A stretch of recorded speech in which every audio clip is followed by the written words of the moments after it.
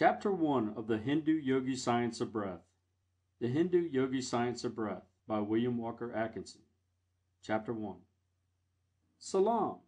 The Western student is apt to be somewhat confused in his ideas regarding the yogis and their philosophy and practice. Travelers to India have written great tales about the hordes of fakirs, mendicants, and mountebanks who infest the great roads of India and the streets of its cities, and who impudently claim the title yogi. The Western student is scarcely to be blamed for thinking of the typical yogi as an emaciated, fanatical, dirty, ignorant Hindu, who either sits in a fixed posture until his body becomes ossified, or else holds his arm up in the air until it becomes stiff and withered and forever after remains in that position, or perhaps clenches his fist and holds it tight until his fingernails grow through the palms of his hands. That these people exist is true, but their claim to the title yogi seems as absurd to the true yogi as does the claim to the title doctor on the part of the man who pares one's corn seem to the eminent surgeon, or as does the title of professor, as assumed by the street corner vendor of worm medicine, seem to the president of Harvard or Yale. There have been for ages past in India and other Oriental countries men who devoted their time and attention to the development of man, physically, mentally, and spiritually. The experience of generations of earnest seekers has been handed down for centuries from teacher to pupil, and gradually a definite yogi science was built up. To these investigations and teachings was finally applied the term yogi, from the Sanskrit word yug, meaning to join. From the same source comes the English word yoke, with a similar meaning. Its use in connection with these teachings is difficult to trace. Different authorities give different explanations, but probably the most ingenious is that which holds that it is intended as the Hindu equivalent for the idea conveyed by the English phrase getting into harness, or yoking up, as the yogi undoubtedly gets into harness in his work of controlling the body and mind by the will. Yoga is divided into several branches, ranging from that which teaches the control of the body to that which teaches the attainment of the highest spiritual development. In the work, we will not go into the higher phases of the subject, except when the science of breath touches upon the same. The science of breath touches yoga at many points, and although chiefly concerned with the development and control of the physical, has also its psychic side, and even enters the field of spiritual development. In India there are great schools of yoga, comprising thousands of the leading minds of that great country. The yoga philosophy is the rule of life for many people. The pure yogi teachings, however, are given only to the few, the masses being satisfied with the crumbs which fall from the tables of the educated classes, the Oriental custom in this respect being opposed to that of the Western world. But Western ideas are beginning to have their effect even in the Orient, and teachings which were once given only to the few are now freely offered to any who are ready to receive them. The East and the West are growing closer together, and both are profiting by the close contact, each influencing the other. The Hindu yogis have always paid great attention to the science of breath, for reasons which will be apparent to the student who reads this book. Many Western writers have touched upon this phase of the yogi teachings, but we believe that it has been reserved for the writer of this work to give to the Western student, in concise form and simple language, the underlying principles of the yogi science of breath, together with many of the favorite yogi breathing exercises and methods. We have given the Western idea as well as the Oriental, showing how one dovetails into the other. We have used the ordinary English terms almost entirely, avoiding the Sanskrit terms, so confusing to the average Western reader. The first part of the book is devoted to the physical phase of the science of breath. Then the psychic and mental sides are considered, and finally the spiritual side is touched upon. We may be pardoned if we express ourselves as pleased with our success in condensing as much yogi lore into so few pages, and by the use of words and terms which may be understood by anyone. Our only fear is that its very simplicity may cause some to pass it by as unworthy of attention, while they pass on their way searching for something deep, mysterious, and non-understandable. However, the Western mind is eminently practical, and we know that it is only a question of a short time before it will recognize the practicability of this work. We greet our students with our most profound salaam, and bid them be seated for their first lessons in the yogi science of breath. End of Chapter 1. Chapter 2 of the Hindu-Yogi Science of Breath by William Walker Atkinson. Breath is life. Life is absolutely dependent upon the act of breathing. Breath is life. Differ as they may upon details of theory and terminology, the Oriental and Occidental agree upon these fundamental principles. To breathe is to live, and without breath there is no life. Not only are the higher animals dependent upon breath for life and health, but even the lower forms of animal life must breathe to live, and plant life is likewise dependent upon the air for continued existence. The infant draws in a long, deep breath, retains it for a moment to extract from its life-giving properties, and then exhales it in a long wail, and lo! Its life upon earth has begun. The old man gives a faint gasp, ceases to breathe, and life is over. From the first faint breath of the infant to the last gasp of the dying man, it is one long story of continued breathing. Life is but a series of breaths. Breathing may be considered the most important of all the functions of the body, for indeed, all the other functions depend upon it. Man may exist some time without eating, a shorter time without drinking, but without breathing, his existence may be measured by a few minutes. And not only is man dependent upon breath for life, but he is largely dependent upon correct habits of breathing for continued vitality and freedom from disease. An intelligent control of our breathing power will lengthen our days upon earth by giving us increased vitality and powers of resistance, and on the other hand, unintelligent and careless breathing will tend to shorten our days by decreasing our vitality and laying us open to disease. Man in his normal state had no need of instruction in breathing. Like the lower animal and the child, he breathed naturally and properly, as nature intended him to do. But civilization has changed him in this and other respects.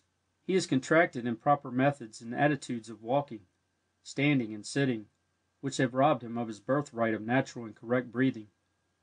He has paid a high price for civilization. The savage, today, breathes naturally, unless he has been contaminated by the habits of civilized man. The percentage of civilized men who breathe correctly is quite small, and the result is shown in contracted chests and stooping shoulders, and the terrible increase in diseases of the respiratory organs, including that dread monster, consumption, the white scourge. Eminent authorities have stated that one generation of correct breathers would regenerate the race, and disease would be so rare as to be looked upon as a curiosity. Whether looked at from the standpoint of the Oriental or Occidental, the connection between correct breathing and health is readily seen and explained. The Occidental teachings show that the physical health depends very materially upon correct breathing. The Oriental teachers not only admit that their Occidental brothers are right, but say that in addition to the physical benefit derived from the correct habits of breathing, man's mental power, happiness, self-control, clear-sightedness, morals, and even his spiritual growth may be increased by an understanding of the science of breath. Whole schools of Oriental philosophy have been founded upon this science, and this knowledge, when grasped by the Western races and by them put to the practical use which is their strong point, will work wonders among them. The theory of the East, wedded to the practice of the West, will produce worthy offspring. This work will take up the Yogi science of breath, which includes not only all that is known to the Western physiologist and hygienist, but the occult side of the subject as well. It not only points out the way to physical health along the lines of what Western scientists have termed deep breathing, etc., but also goes into the less known phases of the subject and shows how the Hindu yogi controls his body, increasing his mental capacity, and develops the spiritual side of his nature by the science of breath.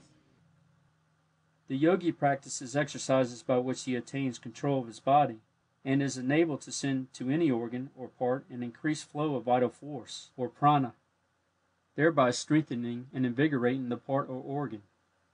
He knows all that his Western scientific brother knows about the physiological effect of correct breathing, but he also knows that the air contains more than oxygen and hydrogen and nitrogen, and that something more is accomplished than the mere oxygenating of the blood.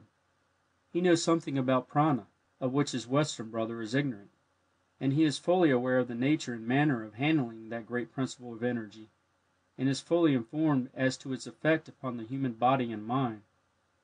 He knows that by rhythmical breathing, one may bring himself into harmonious vibration with nature, and aid in the unfoldment of his latent powers.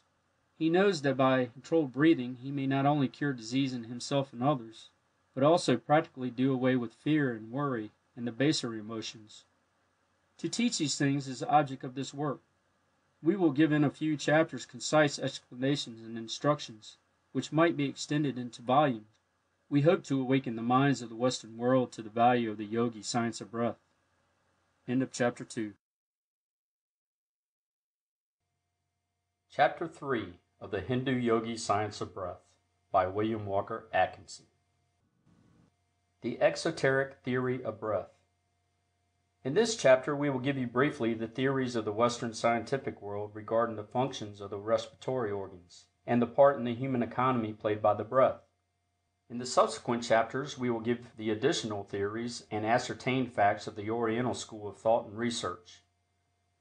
The Oriental accepts the theories and facts of his Western brothers, which have been known to him for centuries, and adds thereto much that the latter do not now accept, but which they will in due time discover, and which after renaming they will present to the world as a great truth. Before taking up the Western idea, it will perhaps be better to give a hasty general idea of the organs of respiration.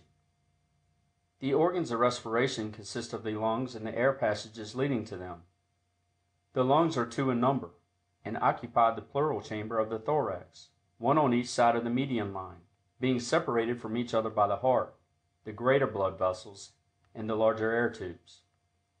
Each lung is free in all directions, except at the root, which consists chiefly of the bronchi, arteries, and veins connecting the lungs with the trachea and the heart. The lungs are spongy and porous, and their tissues are very elastic. They are covered with a delicately constructed but strong sac, known as the pleural sac, one wall of which closely adheres to the lung and the other to the inner wall of the chest, and which secretes a fluid which allows the inner surfaces of the walls to glide easily upon each other in the act of breathing. The air passages consist of the interior of the nose, pharynx, larynx, windpipe or trachea, and the bronchial tubes. When we breathe, we draw in the air through the nose, in which it is warmed by contact with the mucous membrane, which is richly supplied with blood, and after it has passed through the pharynx and larynx, it passes into the trachea or windpipe, which subdivides into numerous tubes called the bronchial tubes, bronchia, which in turn subdivide into and terminate in minute subdivisions in all the small air spaces in the lungs, of which the lungs contain millions. A writer has stated that if the air cells of the lungs were spread out over an unbroken surface, they would cover an area of 14,000 square feet. The air is drawn into the lungs by the action of the diaphragm, a great, strong, flat, sheet-like muscle, stretched across the chest, separating the chest box from the abdomen. The diaphragm's action is almost as automatic as that of the heart, although it may be transformed into a semi-voluntary muscle by an effort of the will. When it expands, it increases the size of the chest and lungs, and the air rushes into the vacuum thus created. When it relaxes, the chest and lungs contract, and the air is expelled from the lungs. Now, before considering what happens to the air in the lungs, let us look a little into the matter of the circulation of the blood. The blood, as you know, is driven by the heart, through the arteries, into the capillaries, thus reaching every part of the body, which it vitalizes, nourishes, and strengthens.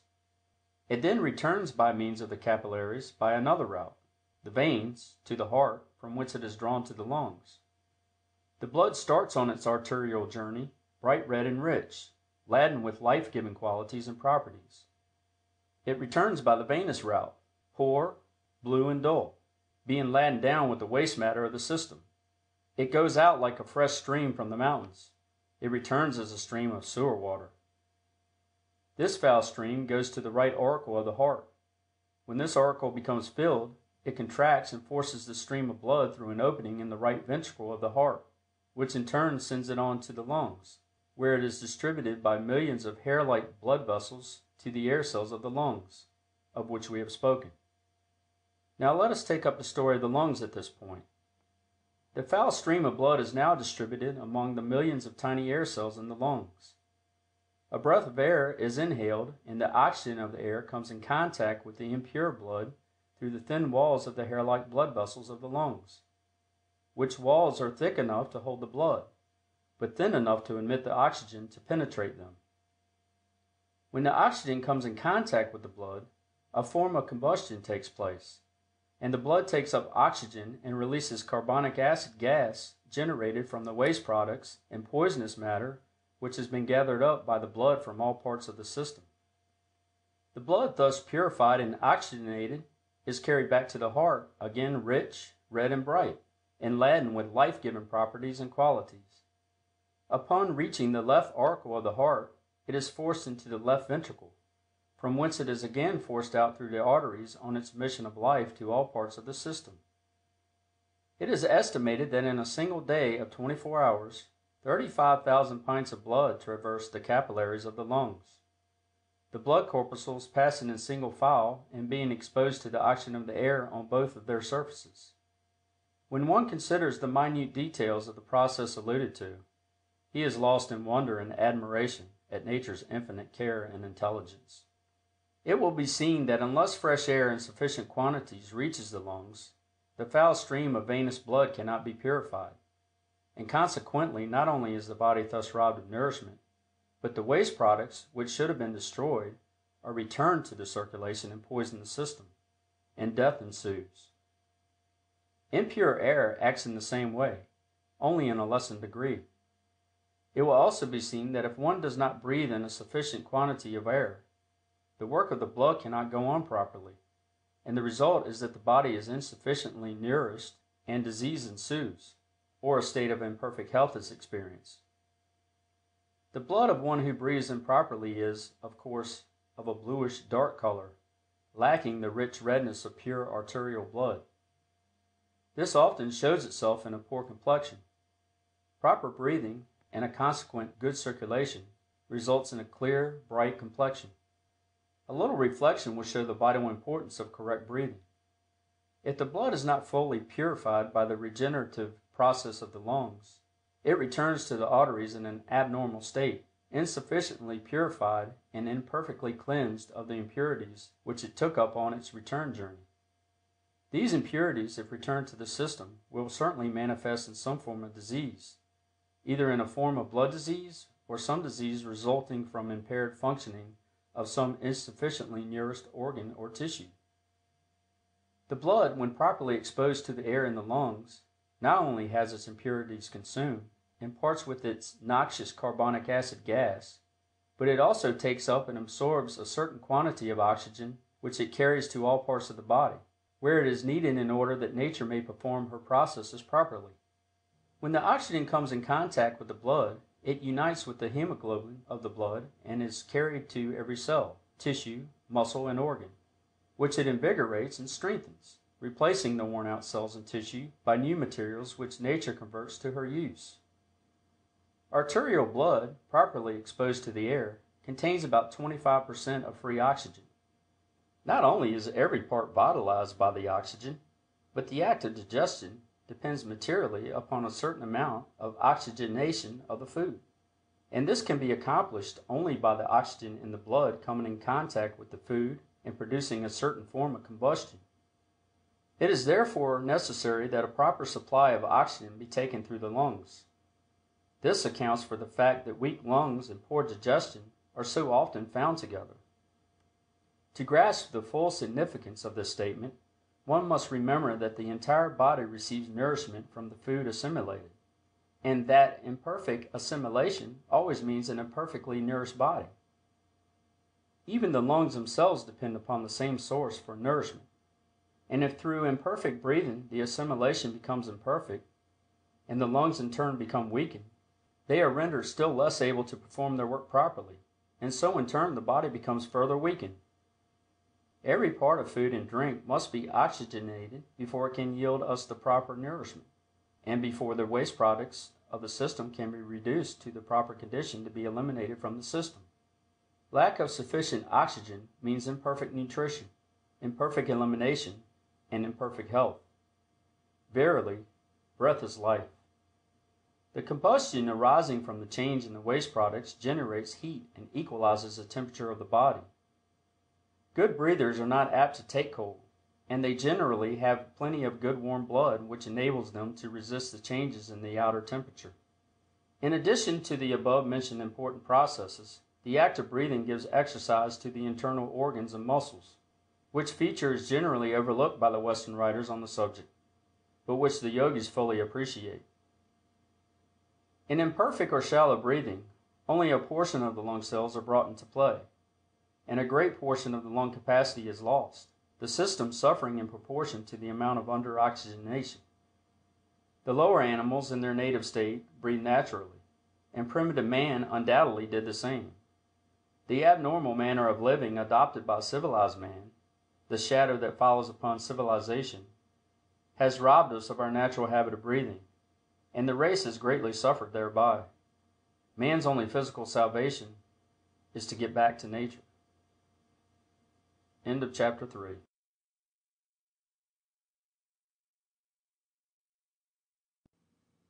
Chapter 4 of the Hindu-Yogi Science of Breath by William Walker Atkinson. The Esoteric Theory of Breath. The science of breath, like many other teachings, has its esoteric or inner phase, as well as its exoteric or external. The physiological phase may be termed the outer or exoteric side of the subject, and the phase which we will now consider may be termed its esoteric or inner side. Occultists in all ages and lands have always taught, usually secretly to a few followers, that there was to be found in the air a substance or principle from which all activity, vitality, and life was derived. They differed in their terms and names for this force, as well as in the details of the theory, but the main principle is to be found in all occult teachings and philosophies, and has for centuries formed a portion of the teachings of the Oriental yogis.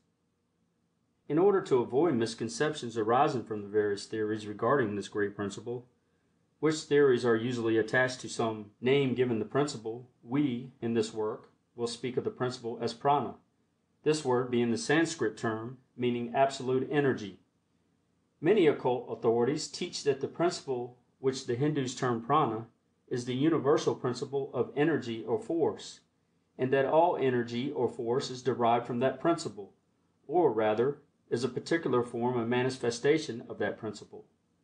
These theories do not concern us in the consideration of the subject matter of this work, and we will therefore confine ourselves to an understanding of prana as the principle of energy exhibited in all living things, which distinguishes them from a lifeless thing. We may consider it as the active principle of life, vital force, if you please. It is found in all forms of life, from the amoeba to man, from the most elementary form of plant life to the highest form of animal life. Prana is all-pervading. It is found in all things having life, and as the occult philosophy teaches that life is in all things, in every atom, the apparent lifelessness of some things being only a lesser degree of manifestation, we may understand their teachings that prana is everywhere, in everything. Prana must not be confounded with the ego, that bit of divine spirit in every soul, around which clusters matter and energy. Prana is merely a form of energy used by the ego in its material manifestation. When the ego leaves the body, the prana, being no longer under its control, responds only to the orders of the individual atoms, or groups of atoms, forming the body, and as the body disintegrates and is resolved to its original elements, each atom takes with it sufficient prana to enable it to form new combinations, the unused prana returning to the great universal storehouse from which it came. With the ego in control, cohesion exists and the atoms are held together by the will of the ego. Prana is the name by which we designate a universal principle, which principle is the essence of all motion, force or energy, whether manifested in gravitation, electricity, the revolution of the planets, and all forms of life from the highest to the lowest. It may be called the soul of force and energy in all their forms, and that principle which, operating in a certain way, causes that form of activity which accompanies life. This great principle is in all forms of matter, and yet it is not matter. It is in the air, but it is not the air nor one of its chemical constituents. Animal and plant life breathe it in the air, and yet if the air contained it not, they would die even though they might be filled with air. It is taken up by the system along with the oxygen, and yet it is not the oxygen. The Hebrew writer of the book of Genesis knew the difference between the atmospheric air and the mysterious and potent principle contained within it. He speaks of Neshemet, Rak Shahim, which translated means the breath of the spirit of life. In the Hebrew, Neshemet means the ordinary breath of atmospheric air, and Shahim means life or lives, while the word Ruach means the spirit of life, which occultists claim is the same principle which we speak of as prana. Prana is in the atmospheric air, but it is also elsewhere, and it penetrates where the air cannot reach. The oxygen in the air plays an important part in sustaining animal life, and the carbon plays a similar part with plant life. But prana has its own distinct part to play in the manifestation of life, aside from the physiological functions. We are constantly inhaling the air charged with prana, and are as constantly extracting the latter from the air and appropriating it to our uses. Prana is found in its freest state in the atmospheric air, which when fresh is fairly charged with it, and we draw it to us more easily from the air than from any other source. In ordinary breathing we absorb and extract a normal supply of prana, but by controlled and regulated breathing, generally known as yogi breathing, we are enabled to extract a greater supply, which is stored away in the brain and nerve centers, to be used when necessary. We may store away prana, just as a storage battery stores away electricity. The many powers attributed to advanced occultists is due largely to their knowledge of this fact and their intelligent use of this stored up energy. The yogis know that by certain forms of breathing they establish certain relations with the supply of prana and may draw on the same for what they require. Not only do they strengthen all parts of their body in this way, but the brain itself may receive increased energy from the same source, and latent faculties be developed and psychic powers attained. One who has mastered the science of storing away prana, either consciously or unconsciously, often radiates vitality and strength which is felt by those coming in contact with him, and such a person may impart this strength to others, and give them increased vitality and health. What is called magnetic healing is performed in this way, although many practitioners are not aware of the source of their power. Western scientists have been dimly aware of this great principle with which the air is charged, but finding that they could find no chemical trace of it, or make it register in any of their instruments, they have generally treated the Oriental theory with disdain. They could not explain this principle, and so denied it. They seem, however, to recognize that the air in certain places possesses a greater amount of something, and sick people are directed by their physicians to seek such places in hopes of regaining lost health. The oxygen in the air is appropriated by the blood and is made use of by the circulatory system.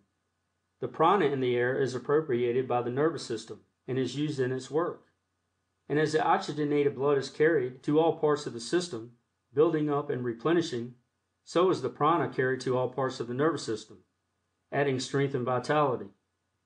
If we think of prana as being the active principle of what we call vitality, we will be able to form a much clearer idea of what an important part it plays in our lives. Just as is the oxygen in the blood used by the wants of the system, so the supply of prana taken up by the nervous system is exhausted by our thinking, willing, acting, etc., and in consequence constant replenishing is necessary.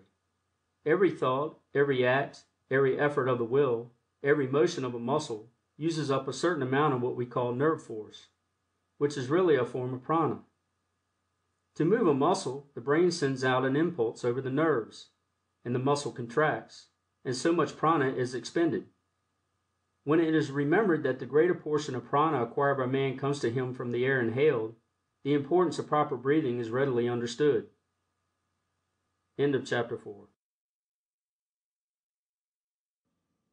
Chapter 5 of the Hindu-Yogi Science of Breath by William Walker Atkinson. The Nervous System. It will be noticed that the Western scientific theories regarding the breath confine themselves to the effects of the absorption of oxygen and its use through the circulatory system, while the Yogi theory also takes into consideration the absorption of prana and its manifestation through the channels of the nervous system. The nervous system of man is divided into two great systems, namely the cerebrospinal system and the sympathetic system. The cerebrospinal system consists of all that part of the nervous system contained within the cranial cavity and the spinal canal, namely the brain and the spinal cord, together with the nerves which branch off from the same. This system presides over the functions of animal life known as volition, sensation, etc. The sympathetic system includes all that part of the nervous system located principally in the thoracic, abdominal, and pelvic cavities, and which is distributed to the internal organs.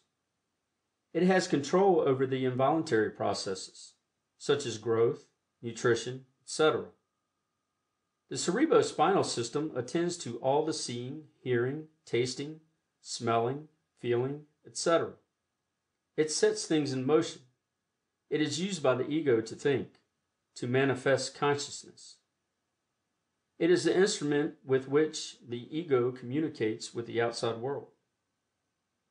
This system may be likened to a telephone system, with the brain as a central office, and the spinal column and nerves as cable and wires respectively. The brain is a great mass of nerve tissue and consists of three parts, namely the cerebrum, or brain proper, which occupies the upper, front, middle, and back portion of the skull, the cerebellum, or little brain, which fills the lower and back portion of the skull, and the medulla oblongata, which is the broadened commencement of the spinal cord, lying before and in front of the cerebellum. The cerebrum is the organ of that part of the mind which manifests itself in intellectual action. The cerebellum regulates the movements of the voluntary muscles. The medulla oblongata is the upper and large end of the spinal cord, and from it and the cerebrum branch forth the cranial nerves which reach to various parts of the head, to the organs of special sense, and to some of the thoracic and abdominal organs, and to the organs of respiration. The spinal cord, or spinal marrow, fills the spinal canal in the vertebral column, or backbone. It is a long mass of nerve tissue, branching off at the several vertebrae to nerves communicating with all parts of the body. The spinal cord is like a large telephone cable, and the emerging nerves are like the private wires connecting therewith. The sympathetic nervous system consists of a double chain of ganglia on the side of the spinal column, and scattered ganglia in the head, neck, chest, and abdomen.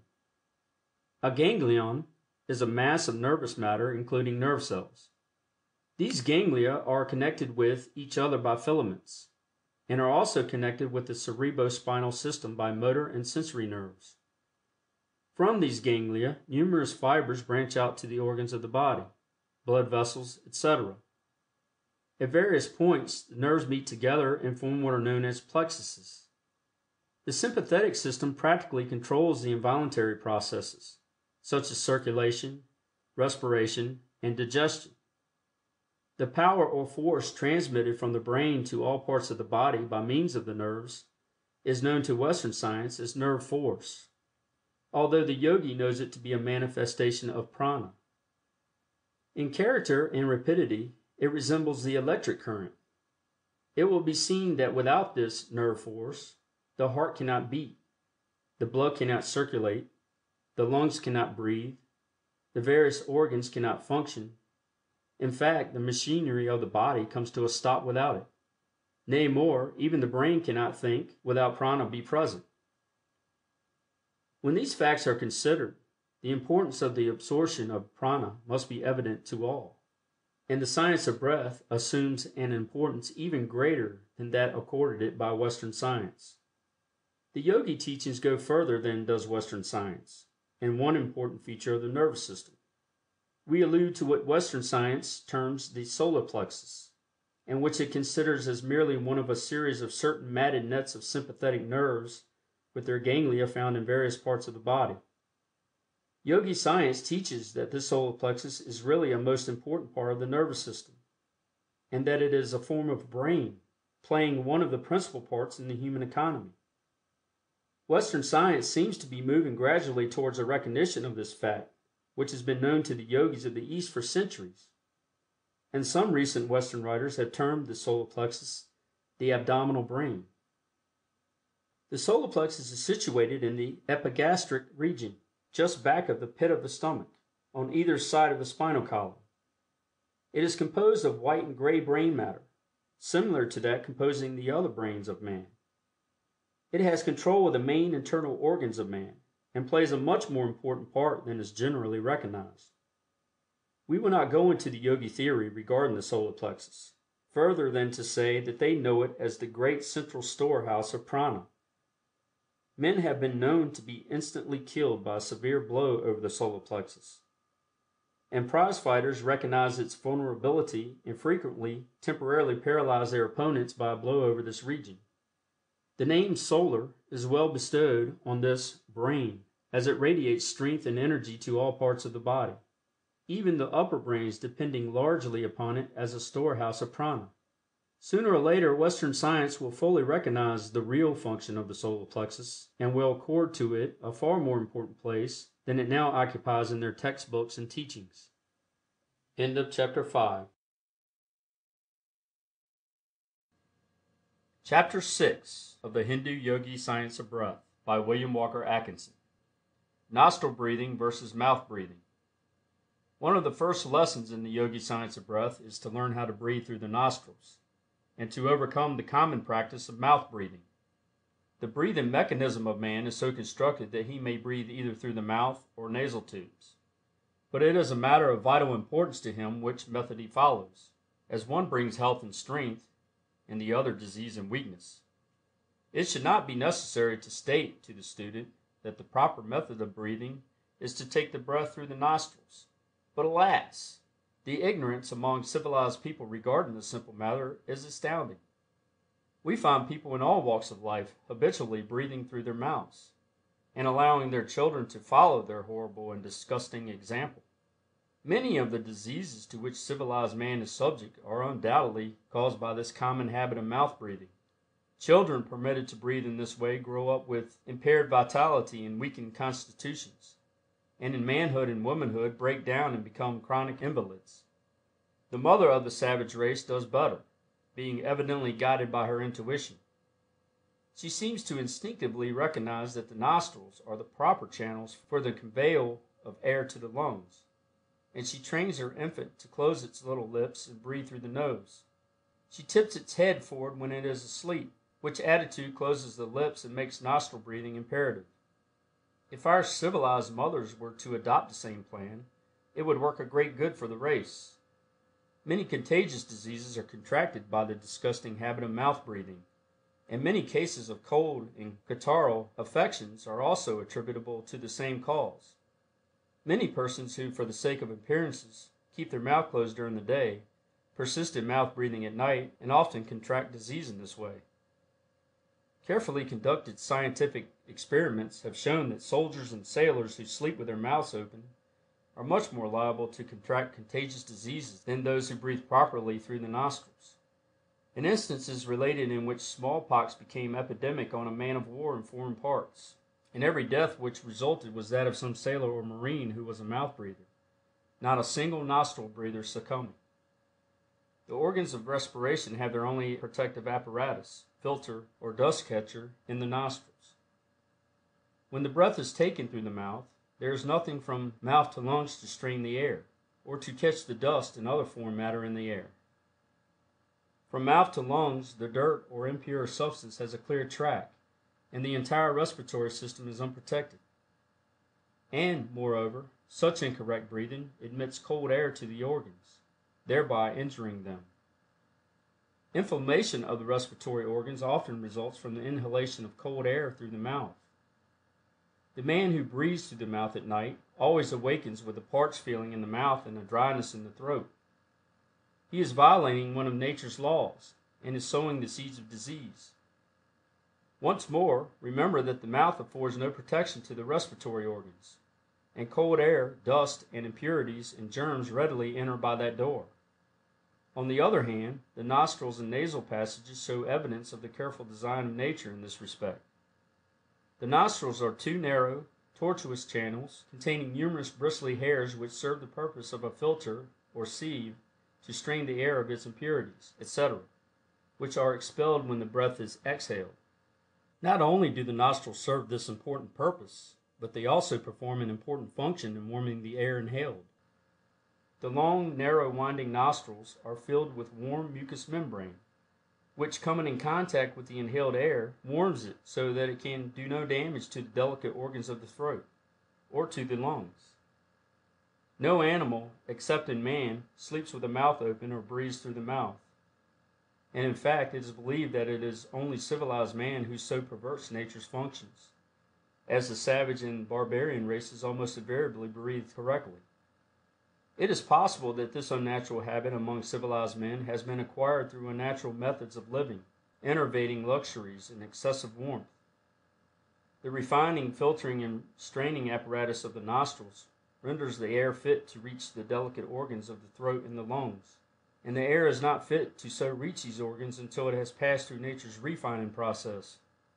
The impurities which are stopped and retained by the sieves and mucous membrane of the nostrils are thrown out again by the expelled breath in exhalation, and in case they have accumulated too rapidly or have managed to escape through the sieves and have penetrated forbidden regions, nature protects us by producing a sneeze which violently ejects the intruder. The air, when it enters the lungs, is as different from the outside air as is distilled water different from the water of the cistern. The intricate purifying organization of the nostrils, arresting and holding the impure particles in the air, is as important as is the action of the mouth in stopping cherry stones and fish bones and preventing them from being carried on to the stomach. Man should no more breathe through his mouth than he would attempt to take food through his nose. Another feature of mouth breathing is that the nasal passages, being thus comparatively unused, consequently fail to keep themselves clean and clear, and become clogged up and unclean, and are apt to contract local diseases. Like abandoned roads that soon become filled with weeds and rubbish, unused nostrils become filled with impurities and foul matter. One who habitually breathes through the nostrils is not likely to be troubled with clogged or stuffy nostrils. But for the benefit of those who have been more or less addicted to the unnatural mouth breathing, and who wish to acquire the natural and rational method, it may perhaps be well to add a few words regarding the way to keep their nostrils clean and free from impurities. A favorite Oriental method is to snuff a little water up the nostrils, allowing it to rub down the passage into the throat. From thence it may be ejected through the mouth.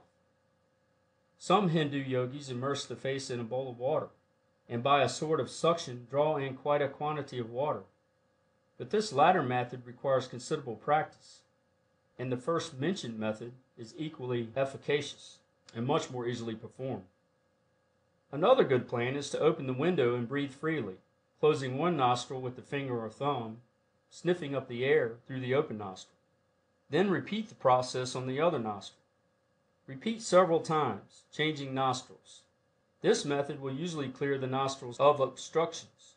In case the trouble is caused by catarrh, it is well to apply a little Vaseline or camphor ice or similar preparation, or sniff up a little witch hazel extract once in a while, and you will notice a marked improvement. A little care and attention will result in the nostrils becoming clean and remaining so. We have given considerable space to this subject of nostril breathing, not only because of its great importance in its reference to health, but because nostril breathing is a prerequisite to the practice of the breathing exercises to be given later in this book, and because nostril breathing is one of the basic principles underlying the yogi science of breath. We urge upon the student the necessity of acquiring this method of breathing if he has it not, and caution him against dismissing this phase of the subject as unimportant. End of Chapter 6. Chapter 7 of the Hindu-Yogi Science of Breath by William Walker Atkinson. 4 Methods of Respiration. In the consideration of the question of respiration, we must begin by considering the mechanical arrangements whereby the respiratory movements are effected. The mechanics of respiration manifest through 1.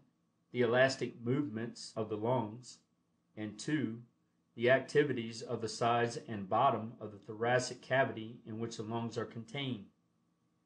The thorax is that portion of the trunk between the neck and the abdomen, the cavity of which known as the thoracic cavity, is occupied mainly by the lungs and heart.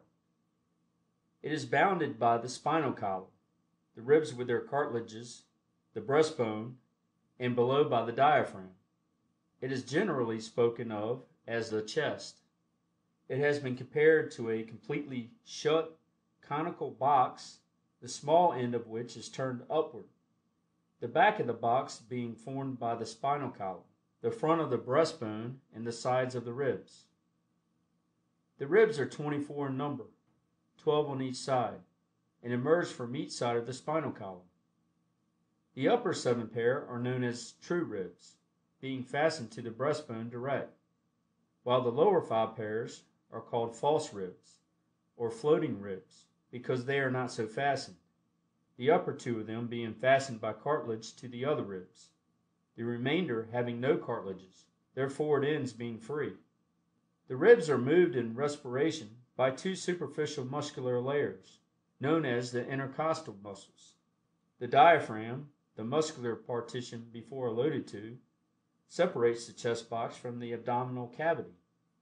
In the act of inhalation, the muscles expand the lungs so that a vacuum is created, and the air rushes in accordance with well-known law of physics.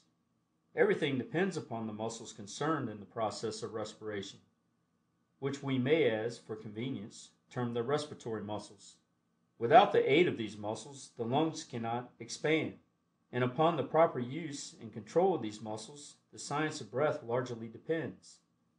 The proper control of these muscles will result in the ability to attain the maximum degree of lung expansion and the greatest amount of the life-giving properties of the air into the system.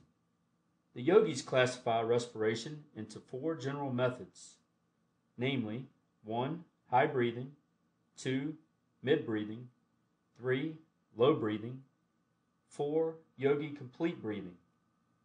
We will give a general idea of the first 3 methods, and a more extended treatment of the 4th method, upon which the yogi science of breath is largely based. 1.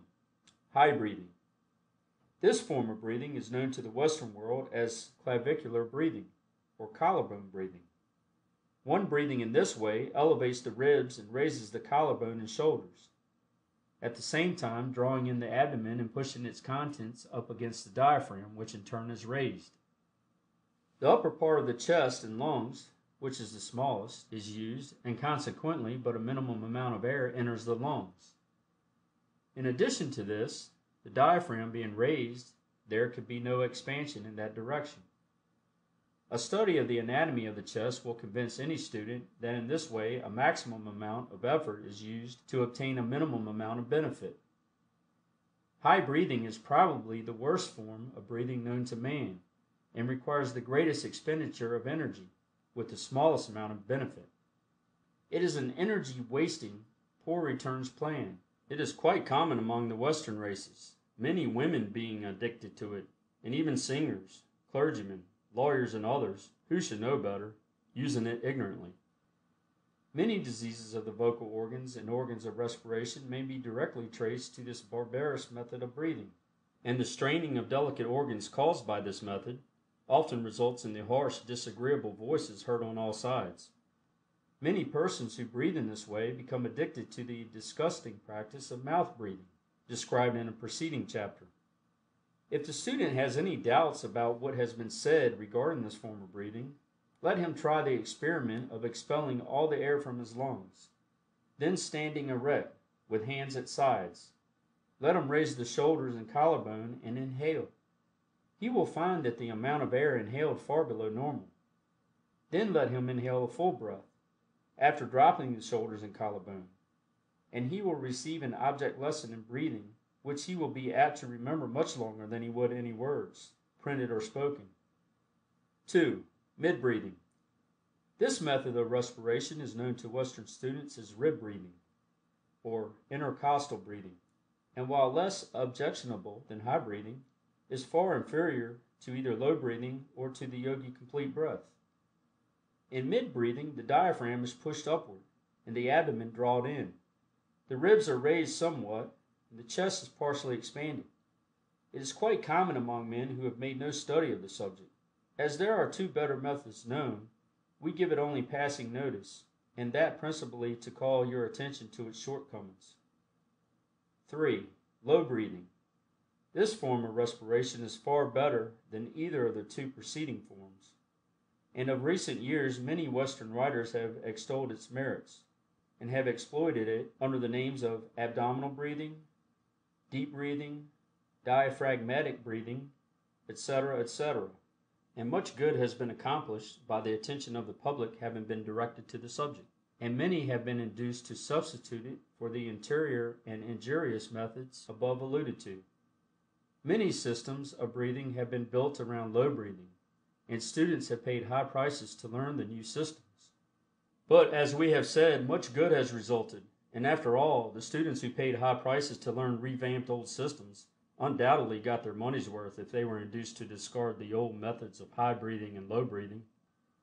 Although many Western authorities write and speak of this method as the best known form of breathing, the yogis know it to be but a part of a system which they have used for centuries, and which they know as the complete breath. It must be admitted, however, that one must be acquainted with the principles of low breathing before he can grasp the idea of complete breathing. Let us again consider the diaphragm. What is it? We have seen that it is the great partition muscle, which separates the chest and its contents from the abdomen and its contents. When at rest, it presents a concave surface to the abdomen. That is, the diaphragm, as viewed from the abdomen, would seem like the sky as viewed from the earth, the interior of an arched surface. Consequently, the side of the diaphragm toward the chest organs is like a protruding, rounded surface, like a hill. When the diaphragm is brought into use, the hill formation is lowered, and the diaphragm presses upon the abdominal organs and forces out the abdomen. In low breathing, the lungs are given freer play than in the methods already mentioned, and consequently more air is inhaled. This fact has led the majority of Western writers to speak and write of low breathing, which they call abdominal breathing, as the highest and best method known to science. But the Oriental yogi has long known of a better method, and some few Western writers have also recognized this fact. The trouble with all methods of breathing, other than yogi complete breathing, is that in none of these methods do the lungs become filled with air. At the best, only a portion of the lung space is filled, even in low breathing. High breathing fills only the upper portion of the lungs. Mid breathing fills only the middle and a portion of the upper parts. Low breathing fills only the lower and middle parts. It is evident that any method that fills the entire lung space must be far preferable to those filling only certain parts. Any method which will fill the entire lung space must be the greatest value to man in the way of allowing him to absorb the greatest quantity of oxygen and to store away the greatest amount of prana. The complete breath is known to the yogis to be the best method of respiration known to science. The yogi complete breath. Yogi complete breathing includes all the good points of high breathing, mid breathing, and low breathing, with the objectionable features of each eliminated. It brings into play the entire respiratory apparatus, every part of the lungs, every air cell, every respiratory muscle. The entire respiratory organism responds to this method of breathing, and the maximum amount of benefit is derived from the minimum expenditure of energy.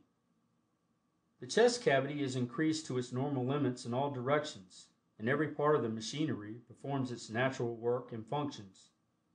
One of the most important features of this method of breathing is the fact that the respiratory muscles are fully called into play, whereas in the other forms of breathing, only a portion of these muscles are so used. In complete breathing, among other muscles, those controlling the ribs are actively used, which increases the space in which the lungs may expand, and also gives the proper support to the organs when needed. Nature availing herself of the perfection of the principle of leverage in this process. Certain muscles hold the lower ribs firmly in position, while other muscles bend them outward. Then again, in this method, the diaphragm is under perfect control and is able to perform its functions properly, and in such manner as to yield the maximum degree of service. In the rib action, above alluded to, the lower ribs are controlled by the diaphragm, which draws them slightly downward, while other muscles hold them in place and the intercostal muscles force them outward, which combined action increases the mid-chest cavity to its maximum. In addition to this muscular action, the upper ribs are also lifted and forced outward by the intercostal muscles, which increases the capacity of the upper chest to its fullest extent. If you have studied the special features of the four given methods of breathing, you will at once see that the complete breath comprises all the advantageous features of the three other methods, plus the reciprocal advantages accruing from the combined action of the high chest, mid-chest, and diaphragmatic regions, and the normal rhythm thus obtained.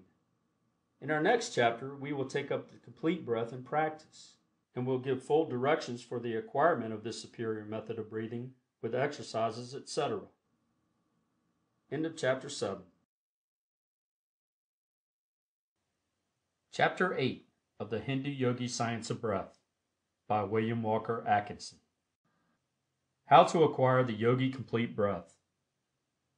The Yogi Complete Breath is the fundamental breath of the entire Yogi Science of Breath, and the student must fully acquaint himself with it and master it perfectly before he can hope to obtain results from the other forms of breath mentioned and given in this book. He should not be content with half learning it, but should go to work in earnest until it becomes his natural method of breathing. This will require work, time, and patience, but without these things nothing is ever accomplished. There is no royal road to the science of breath, and the student must be prepared to practice and study in earnest if he expect to receive results. The results obtained by complete mastery of the science of breath are great, and no one who has attained them would willingly go back to the old methods, and he will tell his friends that he considers himself amply repaid for all his work. We say these things now that you may fully understand the necessity and importance of mastering this fundamental method of yogi breathing, instead of passing it by and trying some of the attractive-looking variations given later on in this book. Again, we say to you, start right, and right results will follow. But neglect your foundations and your entire building will topple over sooner or later. Perhaps the better way to teach you how to develop the Yogi Complete Breath would be to give you simple directions regarding the breath itself, and then follow up the same with general remarks concerning it, and then later on giving exercises for developing the chest, muscles, and lungs which have been allowed to remain in an underdeveloped condition by imperfect methods of breathing. Right here we wish to say that this complete breath is not a forced or abnormal thing, but on the contrary is going back to first principles, a return to nature. The healthy adult savage and the healthy infant of civilization both breathe in this manner, but civilized man has adopted unnatural methods of living, clothing, etc., and has lost his birthright. And we wish to remind the reader that the complete breath does not necessarily call for the complete filling of the lungs at every inhalation. One may inhale the average amount of air, using the complete breathing method, and distributing the air inhaled, be the quantity large or small, to all parts of the lungs. But one should inhale a series of full complete breaths several times a day, whenever opportunity offers, in order to keep the system in good order and condition. The following simple exercise will give you a clear idea of what the complete breath is. 1. Stand or sit erect. Breathing through the nostrils, inhale steadily, first filling the lower part of the lungs, which is accomplished by bringing into play the diaphragm, which descending exerts a gentle pressure on the abdominal organs, pushing forward the front walls of the abdomen. Then fill the higher portion of the lungs, protruding the upper chest, thus lifting the chest, including the upper 6 or 7 pairs of ribs. In the final movement, the lower part of the abdomen will be slightly drawn in, which movement gives the lungs a support and also helps to fill the highest part of the lungs. At first reading, it may appear that this breath consists of 3 distinct movements. This, however, is not the correct idea. The inhalation is continuous. The entire chest cavity from the lower diaphragm to the highest point of the chest in the region of the collarbone, being expanded with a uniform movement. Avoid a jerky series of inhalations and strive to attain a steady, continuous action. Practice will soon overcome the tendency to divide the inhalation into 3 movements, and will result in a uniform, continuous breath. You will be able to complete the inhalation in a couple of seconds after a little practice. 2. Retain the breath a few seconds.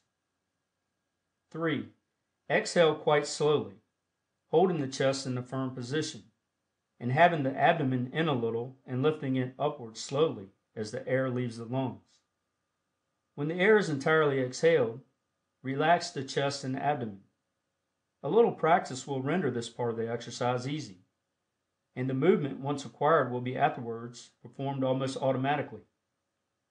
It will be seen that by this method of breathing, all parts of the respiratory apparatus is brought into action, and all parts of the lungs, including the most remote air cells, are exercised. The chest cavity is expanded in all directions. You will also notice that the complete breath is really a combination of low, mid, and high breaths, succeeding each other rapidly in the order given, in such a manner as to form one uniform, continuous, complete breath. You will find it quite a help to you if you will practice this breath before a large mirror, placing the hands lightly over the abdomen so that you may feel the movements. At the end of the inhalation, it is well to occasionally slightly elevate the shoulders, thus raising the collarbone and allowing the air to pass freely into the small upper lobe of the right lung, which place is sometimes the breeding place of tuberculosis. At the beginning of practice, you may have more or less trouble in acquiring the complete breath, but a little practice will make perfect, and when you have once acquired it, you will never willingly return to the old methods. End of Chapter 8. Chapter 9 of the Hindu-Yogi Science of Breath by William Walker Atkinson. Physiological effect of the complete breath. Scarcely too much can be said of the advantages attending the practice of the complete breath, and yet the student who has carefully read the foregoing pages should scarcely need to have pointed out to him such advantages. The practice of the complete breath will make any man or woman immune to consumption and other pulmonary troubles, and will do away with all liability to contract colds, as well as bronchial and similar weaknesses. Consumption is due principally to lowered vitality attributable to an insufficient amount of air being inhaled. The impairment of vitality renders the system open to attacks from disease germs. Imperfect breathing allows a considerable part of the lungs to remain inactive, and such portions offer an inviting field for bacilli, which, invading the weakened tissue, soon produce havoc. Good healthy lung tissue will resist the germs, and the only way to have good healthy lung tissue is to use the lungs properly. Consumptives are nearly all narrow-chested. What does this mean? Simply that these people were addicted to improper habits of breathing, and consequently their chests fail to develop and expand.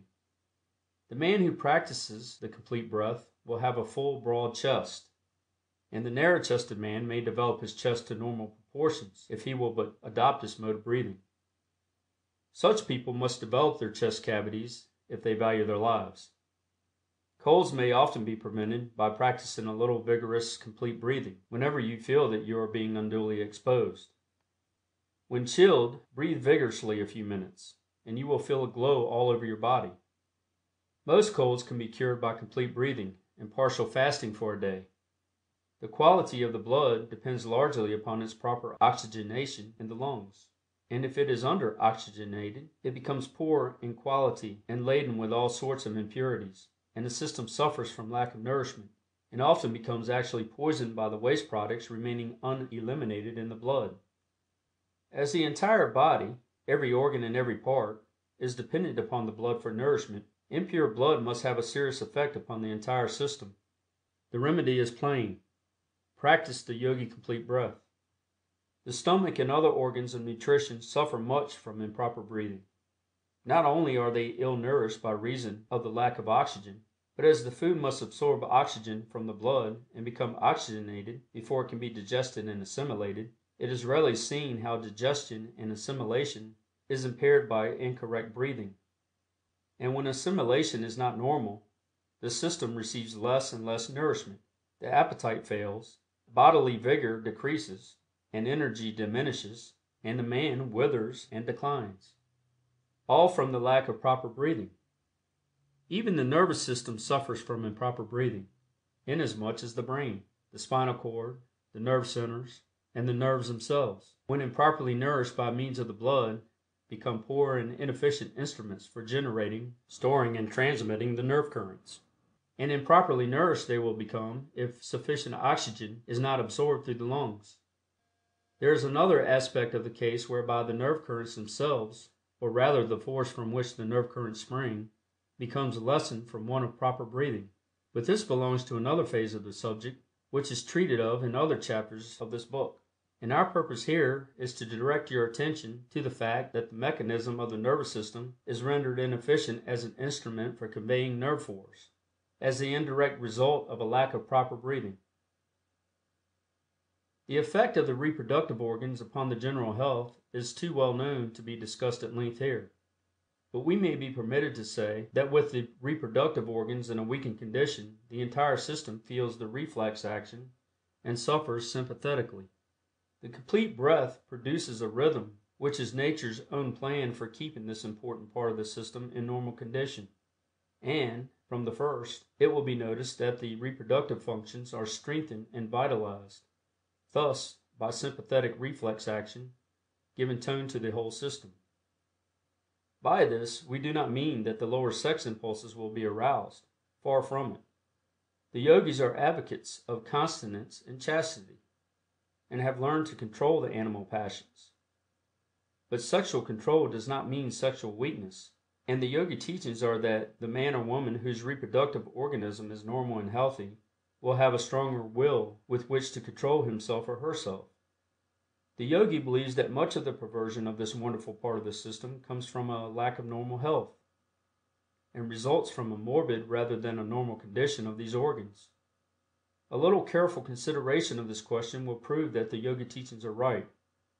This is not the place to discuss the subject fully, but the yogis know that sex energy may be conserved and used for the development of the body and mind of the individual, instead of being dissipated in unnatural excesses as is the wont of so many uninformed people. By special request, we will give in this book one of the favorite yogi exercises for this purpose. But whether or not the student wishes to adopt the yogi theories of continence and clean living, he or she will find that the complete breath will do more to restore health to this part of the system than anything else ever tried. Remember now, we mean normal health, not undue development. The sensualist will find that normal means a lessening of desire rather than an increase. The weakened man or woman will find a toning up and a relief from the weakness which has heretofore depressed him or her. We do not wish to be misunderstood or misquoted on this subject. The yogi's ideal is a body strong in all its parts, under the control of a masterful and developed will, animated by high ideals. In the practice of the complete breath, during inhalation, the diaphragm contracts and exerts a gentle pressure upon the liver, stomach, and other organs, which in connection with the rhythm of the lungs acts as a gentle massage of these organs and stimulates their actions, and encourages normal functioning. Each inhalation aids in this internal exercise, and assists in causing a normal circulation to the organs of nutrition and elimination. In high or mid breathing, the organs lose the benefit accruing from this internal massage. The Western world is paying much attention to physical culture just now, which is a good thing. But in their enthusiasm, they must not forget that the exercise of the external muscles is not everything. The internal organs also need exercise, and nature's plan for this exercise is proper breathing. The diaphragm is nature's principal instrument for this internal exercise. Its motion vibrates the important organs of nutrition and elimination, and massages and kneads them at each inhalation and exhalation, forcing blood into them and then squeezing it out, and imparting a general tone to the organs. Any organ or part of the body which is not exercised gradually atrophies and refuses to function properly, and lack of the internal exercise afforded by the diaphragmatic action leads to diseased organs. The complete breath gives the proper motion to the diaphragm, as well as exercise in the middle and upper chest. It is indeed complete in its action. From the standpoint of Western physiology alone, without reference to the Oriental philosophies and science. This yogi system of complete breathing is of vital importance to every man, woman, and child who wishes to acquire health and keep it. Its very simplicity keeps thousands from seriously considering it, while they spend fortunes in seeking health through complicated and expensive systems. Health knocks at their door and they answer not. Verily, the stone which the builders reject is the real cornerstone of the temple of health. End of chapter 9. Chapter 10 of the Hindu-Yogi Science of Breath by William Walker Atkinson. A few bits of yogi lore. We give below 3 forms of breath, quite popular among the yogis. The first is the well-known yogi cleansing breath, to which is attributed much of the great lung endurance found among the yogis. They usually finish up a breathing exercise with this cleansing breath, and we have followed this plan in this book. We also give the yogi nerve vitalizing exercise, which has been handed down among them for ages, and which has never been improved on by Western teachers of physical culture, although some of them have borrowed it from teachers of yoga. We also give the yogi vocal breath, which accounts largely for the melodious, vibrant voices of the better class of the Oriental yogis. We feel that if this book contained nothing more than these 3 exercises, it would be invaluable to the Western student. Take these exercises as a gift from your Eastern brothers and put them into practice. The yogi cleansing breath. The yogis have a favorite form of breathing which they practice when they feel the necessity of ventilating and cleansing the lungs. They conclude many of their other breathing exercises with this breath, and we have followed this practice in this book. This cleansing breath ventilates and cleanses the lungs, stimulates the cells, and gives a general tone to the respiratory organs, and is conducive to their general healthy condition. Besides this effect, it is found to greatly refresh the entire system. Speakers, singers, etc. will find this breath especially restful after having tired the respiratory organs. 1. Inhale a complete breath. 2. Retain the air a few seconds. 3. Pucker up the lips as if for a whistle, but do not swell out the cheeks. Then exhale a little air through the opening with considerable vigor. Then stop for a moment, retaining the air, and then exhale a little more air. Repeat until the air is completely exhaled. Remember that considerable vigor is to be used in exhaling the air through the opening in the lips. This breath will be found quite refreshing when one is tired and generally used up. A trial will convince the student of its merits. This exercise should be practiced until it can be performed naturally and easily, as it is used to finish up a number of other exercises given in this book, and it should be thoroughly understood. The yogi nerve vitalizing breath. This is an exercise well known to the yogis, who consider it one of the strongest nerve stimulants and invigorants known to man.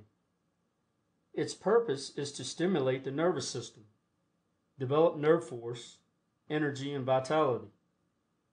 This exercise brings a stimulating pressure to bear on important nerve centers, which in turn stimulate and energize the entire nervous system, and send an increased flow of nerve force to all parts of the body. 1. Stand erect. 2. Inhale a complete breath and retain same. 3. Extend the arms straight in front of you, letting them be somewhat limp and relaxed, with only sufficient nerve force to hold them out. 4. Slowly draw the hands back toward the shoulders, gradually contracting the muscles and putting force into them, so that when they reach the shoulders the fists will be so tightly clenched that a tremulous motion is felt. 5. Then, keeping the muscles tense, push the fists slowly out, and then draw them back rapidly, still tense, several times. 6. Exhale vigorously through the mouth. 7. Practice the cleansing breath. The efficiency of this exercise depends greatly upon the speed of the drawing back of the fists and the tension of the muscles, and, of course, upon the full lungs. This exercise must be tried to be appreciated. It is without equal as a bracer, as our Western friends put it. The Yogi vocal breath. The yogis have a form of breathing to develop the voice.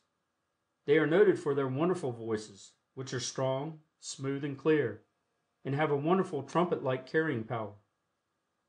They have practiced this particular form of breathing exercise, which has resulted in rendering their voices soft, beautiful, and flexible, imparting to it that indescribable, peculiar floating quality, combined with great power. The exercise given below will in time impart the above-mentioned qualities, or the yogi voice, to the student who practices it faithfully. It is to be understood, of course, that this form of breath is to be used only as an occasional exercise, and not as a regular form of breathing. 1. Inhale a complete breath very slowly, but steadily, through the nostrils, taking as much time as possible in the inhalation. 2. Retain for a few seconds. 3. Expel the air vigorously in one great breath, through the wide open mouth. 4. Rest the lungs by the cleansing breath. Without going deeply into the yogi theories of sound production in speaking and singing, we wish to say that experience has taught them that the timbre, quality and power of a voice depends not alone upon the vocal organs in the throat, but that the facial muscles, etc., have much to do with the matter. Some men with large chests produce but a poor tone, while others with comparatively small chests produce tones of amazing strength and quality. Here is an interesting experiment worth trying. Stand before a glass and pucker up your mouth and whistle, and note the shape of your mouth and the general expression of your face. Then sing or speak as you do naturally, and see the difference. Then start to whistle again for a few seconds, and then, without changing the position of your lips or face, sing a few notes and notice what a vibrant, resonant, clear, and beautiful tone is produced. End of section 10. Chapter 11 of the Hindu-Yogi Science of Breath by William Walker Atkinson. The 7 Yogi Developing Exercises. The following are the 7 favorite exercises of the yogis for developing the lungs, muscles, ligaments, air cells, etc. They are quite simple but marvelously effective. Do not let the simplicity of these exercises make you lose interest, for they are the result of careful experiments and practice on the part of the yogis, and are the essence of numerous intricate and complicated exercises, the non-essential portions being eliminated and the essential features retained. 1. The retained breath. This is a very important exercise which tends to strengthen and develop the respiratory muscles as well as the lungs, and its frequent practice will also tend to expand the chest. The yogis have found that an occasional holding of the breath after the lungs have been filled with the complete breath is very beneficial, not only to the respiratory organs, but to the organs of nutrition, the nervous system, and the blood itself. They have found that an occasional holding of the breath tends to purify the air which has remained in the lungs from former inhalations, and to more fully oxygenate the blood. They also know that the breath so retained gathers up all the waste matter, and when the breath is expelled, it carries with it the effete matter of the system, and cleanses the lungs just as a purgative does the bowels. The yogis recommend this exercise for various disorders of the stomach, liver, and blood, and also find that it frequently relieves bad breath, which often arises from poorly ventilated lungs. We recommend students to pay considerable attention to this exercise, as it has great merits. The following directions will give you a clear idea of the exercise. 1. Stand erect. 2. Inhale a complete breath. 3. Retain the air as long as you can comfortably. 4. Exhale vigorously through the open mouth. 5. Practice the cleansing breath. At first you will be able to retain the breath only a short time, but a little practice will also show a great improvement. Time yourself with a watch if you wish to note your progress. 2. Lung cell stimulation. This exercise is designed to stimulate the air cells in the lungs. but beginners must not overdo it, and in no case should it be indulged in too vigorously. Some may find a slight dizziness resulting from the first few trials, in which case let them walk around a little and discontinue the exercise for a while. 1. Stand erect, with hands at sides. 2. Breathe in very slowly and gradually. 3. While inhaling, gently tap the chest with the fingertips, constantly changing position. 4. When the lungs are filled, retain the breath and pat the chest with the palms of the hands. 5. Practice the cleansing breath. This exercise is very bracing and stimulating to the whole body, and is a well-known yogi practice. Many of the air cells of the lungs become inactive by reason of incomplete breathing, and often become almost atrophied. One who has practiced imperfect breathing for years will find it not so easy to stimulate all these ill-used air cells into activity all at once by the complete breath. But this exercise will do much toward bringing about the desired result, and is worth study and practice. 3. Rib stretching. We have explained that the ribs are fastened by cartilages, which admit of considerable expansion. In proper breathing, the ribs play an important part, and it is well to occasionally give them a little special exercise in order to preserve their elasticity. Standing or sitting in unnatural positions, to which many of the Western people are addicted, is apt to render the ribs more or less stiff and inelastic, and this exercise will do much to overcome same. 1. Stand erect. 2. Place the hands one on each side of the body, as high up under the armpits as convenient, the thumbs reaching toward the back, the palms on the side of the chest, and the fingers to the front, over the breast.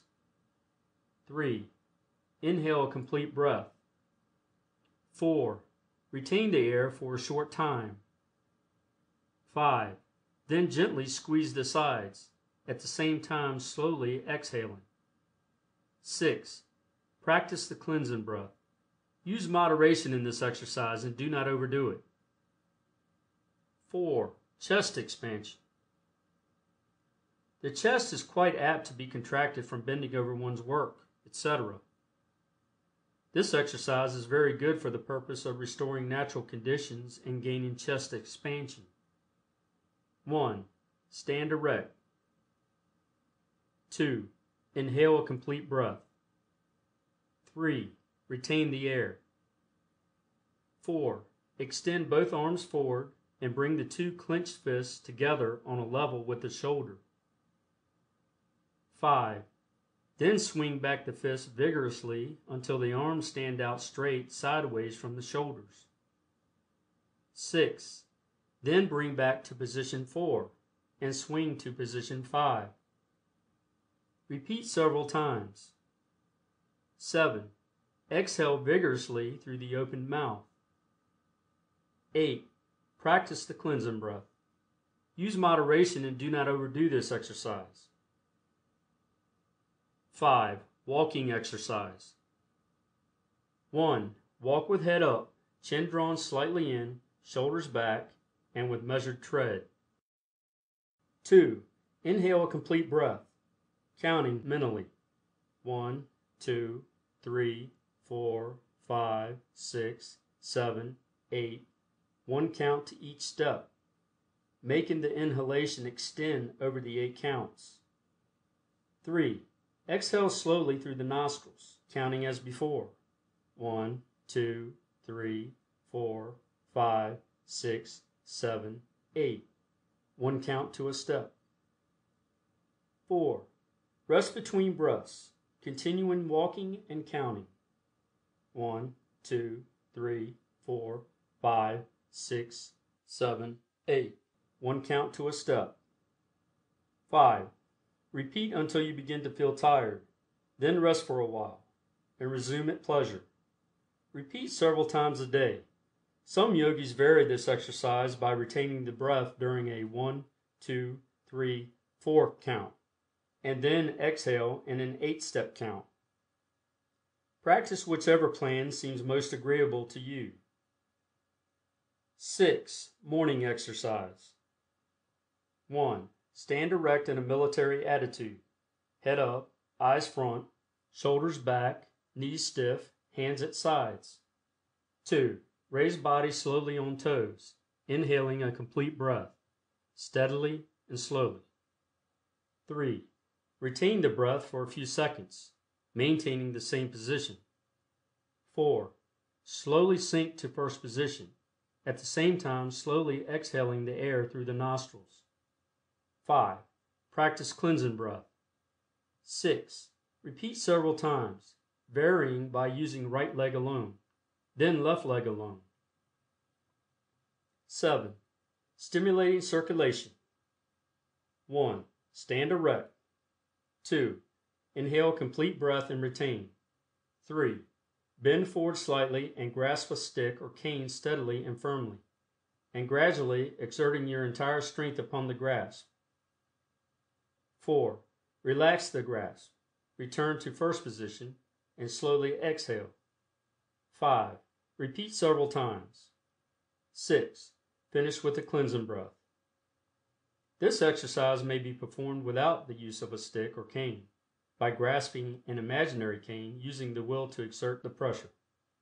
The exercise is a favorite yogi plan of stimulating the circulation by driving the arterial blood to the extremities and drawing back the venous blood to the heart and lungs that it may take up the oxygen which has been inhaled with the air.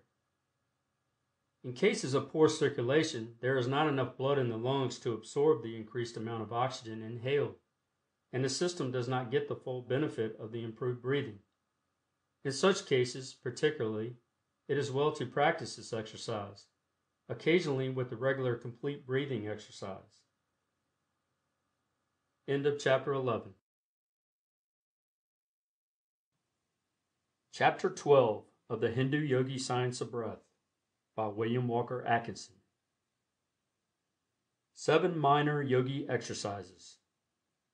This chapter is composed of 7 minor yogi breathing exercises, bearing no special names, but each distinct and separate from the others and having a different purpose in view.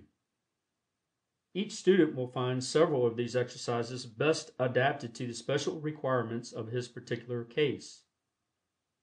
Although we have styled these exercises minor exercises, they are quite valuable and useful, or they would not appear in this book. They give one a condensed course in physical culture and lung development, and might readily be padded out and elaborated into a small book on these subjects. They have, of course, an additional value, as yogi breathing forms a part of each exercise. Do not pass them by because they are marked minor. Some one or more of these exercises may be just what you need. Try them and decide for yourself. Exercise 1. 1. Stand erect with hands at sides. 2. Inhale complete breath. 3. Raise the arms slowly, keeping them rigid until the hands touch overhead. 4. Retain the breath a few minutes with hands overhead. 5. Lower hands slowly to sides, exhaling slowly at same time. 6. Practice cleansing breath. Exercise 2. 1. Stand erect with arms straight in front of you. 2. Inhale complete breath and retain. 3. Swing arms back as far as they will go, then back to first position. Then repeat several times, returning the breath all the while. 4. Exhale vigorously through mouth. 5. Practice cleansing breath. Exercise 3. 1. Stand erect with arms straight in front of you. 2. Inhale complete breath. 3. Swing arms around in a circle, backward a few times. Then reverse a few times, retaining the breath all the while. You may vary this by rotating them alternately like the sails of a windmill. 4. Exhale the breath vigorously through the mouth. 5. Practice cleansing breath. Exercise 4. 1. Lie on the floor with your face downward and palms of hands flat upon the floor by your sides. 2. Inhale complete breath and retain. 3. Stiffen the body and raise yourself up by the strength of your arms until you rest on your hands and toes. 4. Then lower yourself to original position. Repeat several times. 5. Exhale vigorously through your mouth. 6. Practice cleansing breath. Exercise 5. 1. Stand erect with your palms against the wall. 2. Inhale complete breath and retain. 3. Lower the chest to the wall, resting your weight on your hands. 4. Then raise yourself back with the arm muscles alone, keeping the body stiff. 5. Exhale vigorously through the mouth. 6. Practice cleansing breath. Exercise 6. 1. Stand erect with arms akimbo, that is, with hands resting around the waist and elbows standing out. 2. Inhale complete breath and retain. 3. Keep legs and hips stiff and bend well forward, as if bowing, at the same time exhaling slowly. 4. Return to first position and take another complete breath. 5. Then bend backward, exhaling slowly. 6. Return to first position and take a complete breath. 7. Then bend sideways, exhaling slowly. Vary by bending to right and then to left. 8. Practice cleansing breath. Exercise 7. 1. Stand erect or sit erect with straight spinal column. 2. Inhale complete breath, but instead of inhaling in a continuous steady stream, take a series of short, quick sniffs, as if you were smelling aromatic salts or ammonia and did not wish to get too strong a whiff. Do not exhale any of these little breaths, but add one to the other until the entire lung space is filled. 3. Retain for a few seconds. 4. Exhale through the nostrils in a long, restful, sighing breath. 5. Practice cleansing breath. End of Chapter 12. Chapter 13 of the Hindu-Yogi Science of Breath by William Walker Atkinson. Vibration and Yogi Rhythmic Breathing. All is in vibration. From the tiniest atom to the greatest sun, everything is in a state of vibration. There is nothing in absolute rest in nature. A single atom deprived of vibration would wreck the universe. In incessant vibration, the universal work is performed. Matter is being constantly played upon by energy, and countless forms and numberless varieties result. And yet even the forms and varieties are not permanent. They begin to change the moment they are created, and from them are born innumerable forms, which in turn change and give rise to newer forms, and so on in infinite succession. Nothing is permanent in the world of forms, and yet the great reality is unchangeable. Forms are but appearances. They come, they go, but the reality is eternal and unchangeable. The atoms of the human body are in constant vibration. Unceasing changes are occurring. In a few months there is almost a complete change in the matter composing the body, and scarcely a single atom now composing your body will be found in it a few months hence. Vibration, constant vibration. Change, constant change. In all vibration is to be found a certain rhythm. Rhythm pervades the universe. The swing of the planets around the sun, the rise and fall of the sea, the beating of the heart, the ebb and flow of the tide, all follow rhythmic laws. The rays of the sun reach us, the rain descends upon us, in obedience to the same law. All growth is but an exhibition of this law. All motion is a manifestation of the law of rhythm. Our bodies are as much subject to rhythmic laws as is the planet in its revolution around the sun. Much of the esoteric side of the Yogi science of breath is based upon this known principle of nature. By falling in with the rhythm of the body, the yogi manages to absorb a great amount of prana, which he disposes of to bring about results desired by him. We will speak of this at greater length later on. The body which you occupy is like a small inlet, running into the land from the sea. Although apparently subject only to its own laws, it is really subject to the ebb and flow of the tides of the ocean. The great sea of life is swelling and receding, rising and falling, and we are responding to its vibrations and rhythm. In a normal condition, we receive the vibration and rhythm of the great ocean of life, and respond to it.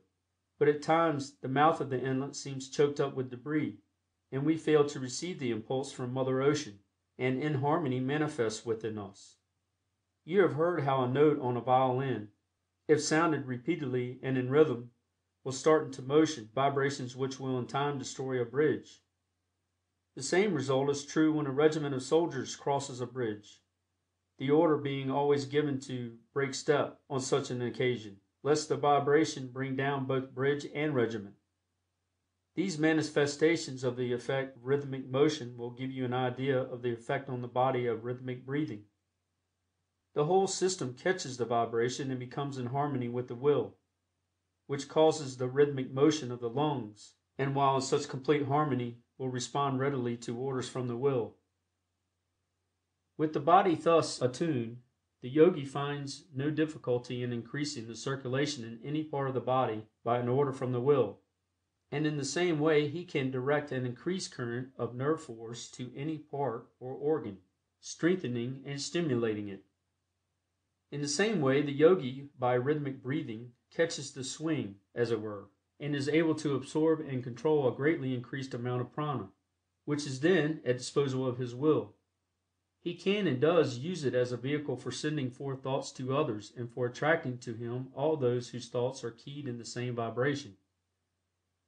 The phenomena of telepathy, thought transference, mental healing, mesmerism, etc., which subjects are creating such an interest in the Western world at the present time, but which have been known to the yogis for centuries, can be greatly increased and augmented if the person sending forth the thoughts will do so after rhythmic breathing.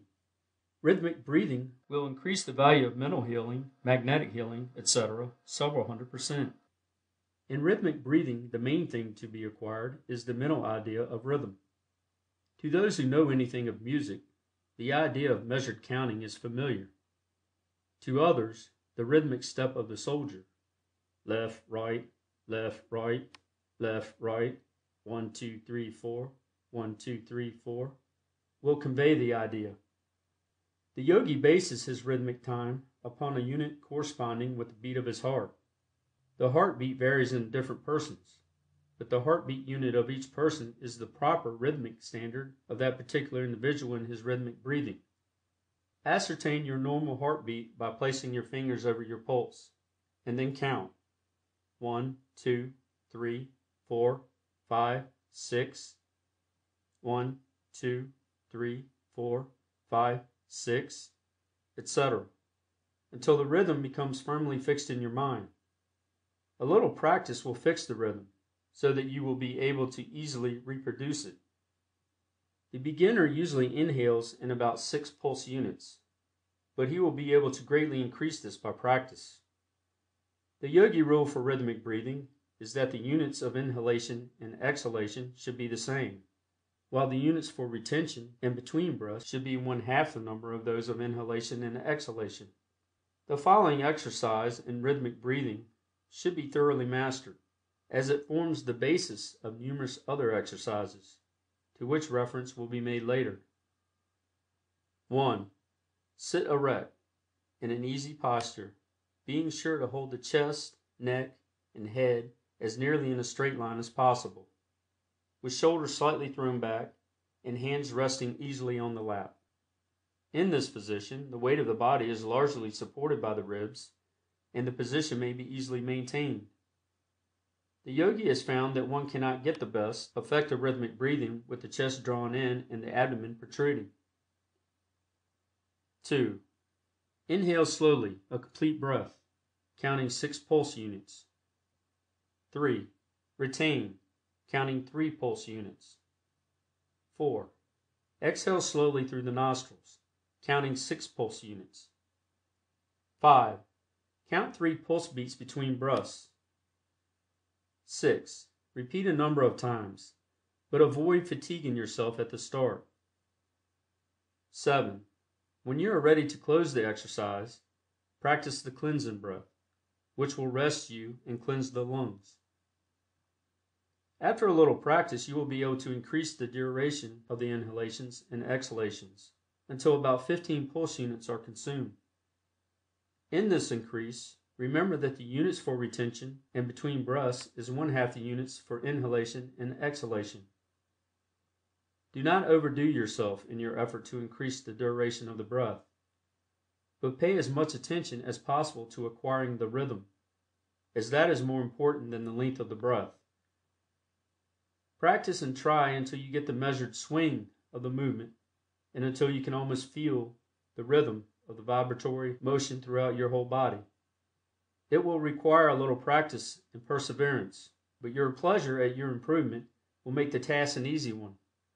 The yogi is a most patient and persevering man, and his great attainments are due largely to the possession of these qualities. End of chapter 13. Chapter 14 of the Hindu-Yogi Science of Breath by William Walker Atkinson. Phenomena of Yogi Psychic Breathing. With the exception of the instructions in the Yogi Rhythmic Breathing, the majority of the exercises heretofore given in this book relate to the physical plane of effort, which, while highly important in itself, is also regarded by the yogis as in the nature of affording a substantial basis for efforts on the psychic and spiritual plane. Do not, however, discard or think lightly of the physical phase of the subject, for remember that it needs a sound body to support a sound mind, and also that the body is the temple of the ego, the lamp in which burns the light of the spirit. Everything is good in its place, and everything has its place. The developed man is the all-around man, who recognizes body, mind, and spirit, and renders to each its due. Neglect of either is a mistake which must be rectified sooner or later, a debt which must be repaid with interest. We will now take up the psychic phase of the Yogi Science of Breath in the shape of a series of exercises, each exercise carrying with it its explanation. You will notice that in each exercise, rhythmic breathing is accompanied with the instructions to carry the thought of certain desired results. This mental attitude which gives the will a clear track upon which to exercise its force.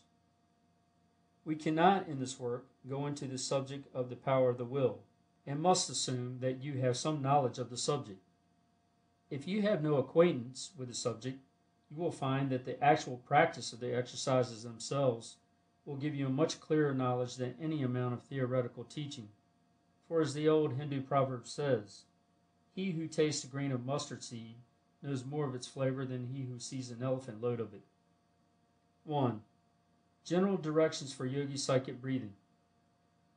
The basis of all Yogi Psychic Breathing is the Yogi Rhythmic Breath, instruction regarding which we gave in our last chapter.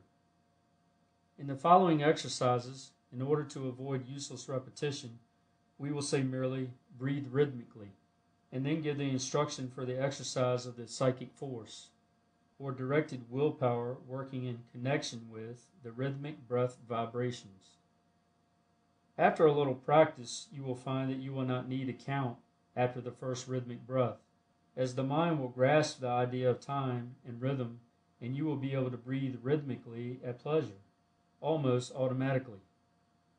This will leave the mind clear for the sending of the psychic vibrations under the direction of the will. See the following first exercise for directions in using the will. 2. Prana distributing. Lying flat on the floor or bed, completely relaxed, with hands resting lightly over the solar plexus, over the pit of the stomach where the ribs begin to separate. Breathe rhythmically.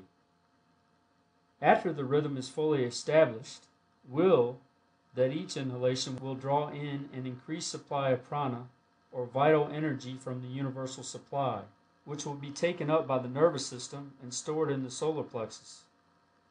At each exhalation, will that the prana or vital energy is being distributed all over the body, to every organ and part, to every muscle, cell, and atom, to nerve, artery, and vein, from the top of your head to the soles of your feet, invigorating, strengthening, and stimulating every nerve, recharging every nerve center, sending energy, force, and strength all over the system. While exercising the will, try to form a mental picture of the inrushing prana, coming in through the lungs and being taken up at once by the solar plexus. Then with the exhale and effort, being sent to all parts of the system, down to the fingertips and down to the toes. It is not necessary to use the will with an effort. Simply commanding that which you wish to produce and then making the mental picture of it is all that is necessary. Calm command with the mental picture is far better than forcible willing, which only dissipates force needlessly. The above exercise is most helpful and greatly refreshes and strengthens the nervous system and produces a restful feeling all over the body. It is especially beneficial in cases where one is tired or feels a lack of energy. 3. Inhibiting pain. Lying down or sitting erect, breathe rhythmically, holding the thought that you are inhaling prana.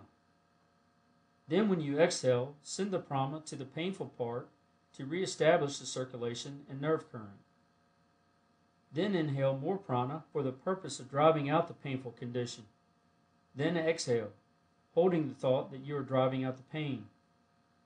Alternate the two above mental commands. And with one exhalation, stimulate the part, and with the next, drive out the pain. Keep this up for 7 breaths. Then practice the cleansing breath and rest a while. Then try it again until relief comes, which will be before long. Many pains will be found to be relieved before the 7 breaths are finished. If the hand is placed over the painful part, you may get quicker results. Send the current of prana down the arm and into the painful part. 4. Directing the circulation. Lying down or sitting erect, breathe rhythmically. And with the exhalations, direct the circulation to any part you wish, which may be suffering from imperfect circulation. This is effective in cases of cold feet or in cases of headache, the blood being sent downward in both cases. In the first case, warming the feet, and in the latter, relieving the brain from too great pressure. In the case of headache, try the pain inhibiting first, then follow with sending the blood downward. You will often feel a warm feeling in the legs as the circulation moves downward. The circulation is largely under the control of the will, and rhythmic breathing renders the task easier. 5. Self-healing. Lying in a relaxed condition, breathe rhythmically, and command that a good supply of prana be inhaled. With the exhalation, send the prana to the affected part for the purpose of stimulating it. Vary this occasionally by exhaling, with the mental command that the disease condition be forced out and disappear. Use the hands in this exercise, passing them down the body from the head to the affected part.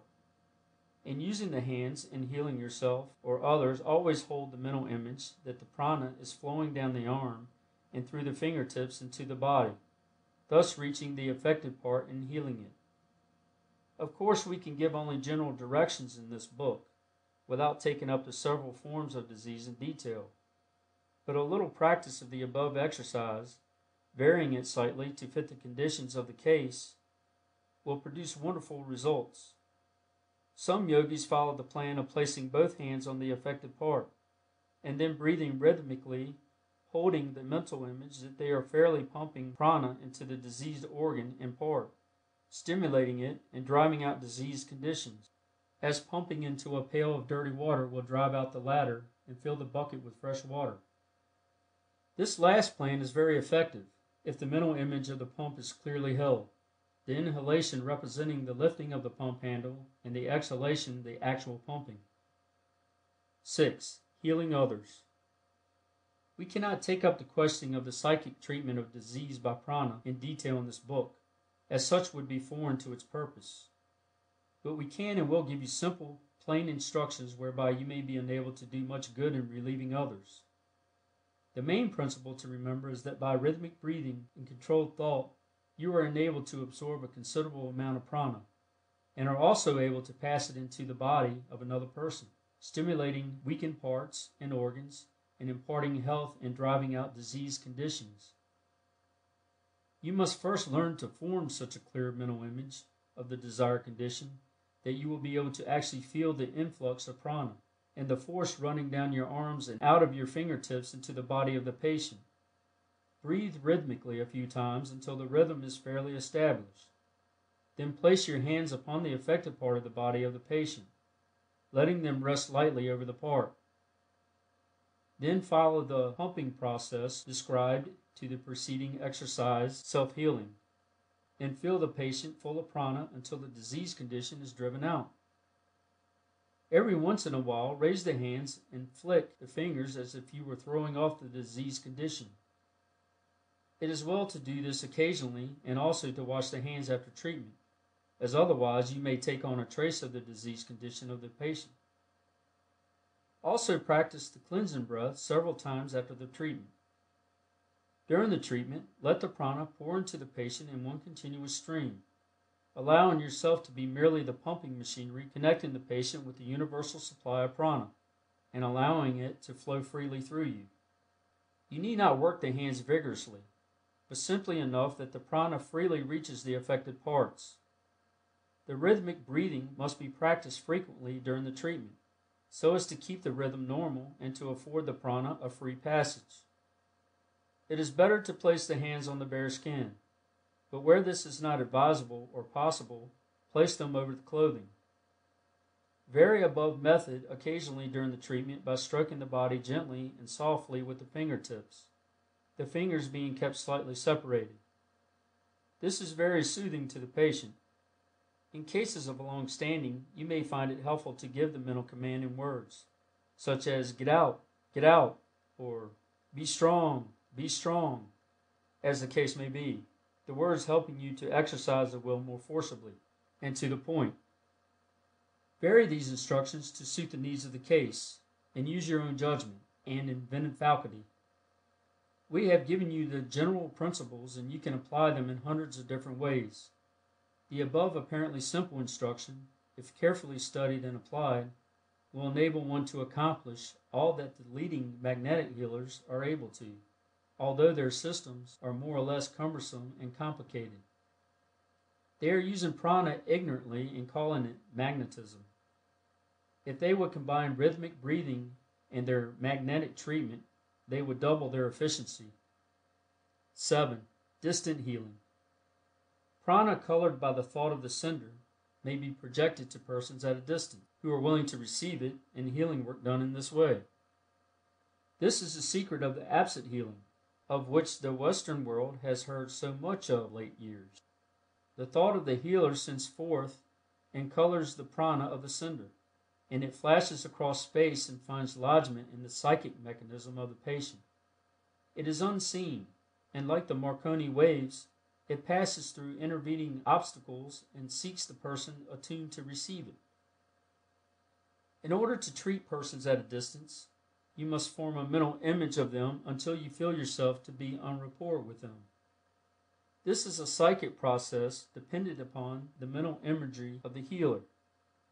You can feel the sense of rapport when it is established, it manifesting in a sense of nearness. That is about as plain as we can describe it. It may be acquired by a little practice, and some will get it at the first trial. When rapport is established, say mentally to the distant patient, I am sending you a supply of vital force or power, which will invigorate you and heal you. Then picture the prana as leaving your mind with each exhalation of rhythmic breath, and traveling across space instantaneously and reaching the patient and healing him. It is not necessary to fix certain hours for treatment, although you may do so if you wish. The receptive condition of the patient, as he is expecting and opening himself up to your psychic force, attunes him to receive your vibrations whenever you may send them. If you agree upon hours, let him place himself in a relaxed attitude and receptive condition. The above is the great underlying principle of the absent treatment of the Western world. You may do these things as well as the most noted healers, with a little practice. End of chapter 14. Chapter 15 of the Hindu-Yogi Science of Breath by William Walker Atkinson. More phenomena of yogi psychic breathing. 1. Thought projection. Thoughts may be projected by following the last mentioned method, distant healing, and others will feel the effect of thoughts so sent forth, it being remembered always that no evil thought can ever injure another person whose thoughts are good. Good thoughts are always positive to bad ones, and bad ones always negative to good ones. One can, however, excite the interest and attention of another by sending him thought waves in this way, charging the prana with the message he wishes to convey. If you desire another's love and sympathy, and possess love and sympathy for him, you can send him thoughts of this kind with effect, providing your motives are pure. Never, however, attempt to influence another to his hurt, or from impure or selfish motives, as such thoughts only recoil upon the sender with redoubled force, and injure him, while the innocent party is not affected. Psychic force when legitimately used is alright, but beware of black magic, or improper and unholy uses of it, as such attempts are like playing with a dynamo, and the person attempting such things will be surely punished by the result of the act itself. However, no person of impure motives ever acquires a great degree of psychic power, and a pure heart and mind is an invulnerable shield against improper psychic power. Keep yourself pure and nothing can hurt you. 2. Forming an aura. If you are ever in the company of persons of a low order of mind, and you feel the depressing influence of their thought, breathe rhythmically a few times, thus generating an additional supply of prana, and then by means of the mental image method, surround yourself with an egg-shaped thought aura, which will protect you from the gross thought and disturbing influences of others. 3. Recharging yourself. If you feel that your vital energy is at a low ebb and that you need to store up a new supply quickly, the best plan is to place the feet close together, side by side of course, and to lock the fingers of both hands in any way that seems the most comfortable. This closes the circuit, as it were, and prevents any escape of prana through the extremities. Then breathe rhythmically a few times, and you will feel the effect of the recharging. 4. Recharging others. If some friend is deficient in vitality, you may aid him by sitting in front of him, your toes touching his, and his hand in yours. Then both breathe rhythmically, you forming the mental image of sending prana into his system, and he holding the mental image of receiving the prana. Persons of weak vitality or passive will should be careful with whom they try this experiment, as the prana of a person of evil desires will be colored with the thoughts of that person, and may give him a temporary influence over the weaker person. The latter, however, may easily remove such influence by closing the circuit, as before mentioned, and breathing a few rhythmic breaths, closing with the cleansing breath. 5. Charging water. Water may be charged with prana by breathing rhythmically, and holding the glass of water by the bottom in the left hand, and then gathering the fingers of the right hand together and shaking them gently over the water, as if you were shaking drops of water off of your fingertips into the glass. The mental image of the prana being passed into the water must also be held. Water thus charged is found stimulating to weak or sick persons, particularly if a healing thought accompanies the mental image of the transfer of the prana. The caution given in the last exercise also applies to this one, although the danger exists only in a greatly lessened degree. 6. Acquiring mental qualities. Not only can the body be controlled by the mind under direction of the will, but the mind itself can be trained and cultivated by the exercise of the controlling will. This, which the Western world knows as mental science, etc., has proved to the West portions of that truth which the Yogi has known for ages. The mere calm demand of the will accomplish wonders in this direction, but if the mental exercise is accompanied by rhythmic breathing, the effect is greatly increased. Desirable qualities may be acquired by holding the proper mental image of what is desired during rhythmic breathing. Poise and self-control, desirable qualities, increased power, etc., may be acquired in this way. Undesirable qualities may be eliminated by cultivating the opposite qualities. Any or all the mental science exercises, treatments, and affirmations may be used with the yogi rhythmic breath. The following is a good general exercise for the acquirement and development of desirable mental qualities. Lie in a passive attitude, or sit erect. Picture to yourself the qualities you desire to cultivate, seeing yourself as possessed of the qualities, and demanding that your mind develop the quality. Breathe rhythmically, holding the mental picture firmly. Carry the mental picture with you as much as possible, and endeavor to live up to the ideal you have set up in your mind.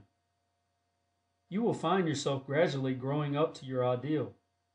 The rhythm of the breathing assists the mind in forming new combinations, and the student who has followed the Western system will find the yogi rhythmic a wonderful ally in his mental science works. 7. Acquiring physical qualities. Physical qualities may be acquired by the same methods as above mentioned in connection with mental qualities.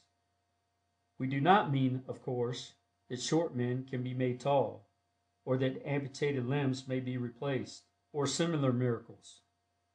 But the expression of the countenance may be changed. Courage and general physical characteristics improved by the control of the will, accompanied by rhythmic breathing. As a man thinks, so does he look, act, walk, sit, etc.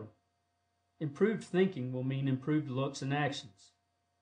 To develop any part of the body, direct the attention to it while breathing rhythmically, holding the mental picture that you are sending an increased amount of prana or nerve force to the part, and thus increasing its vitality and developing it.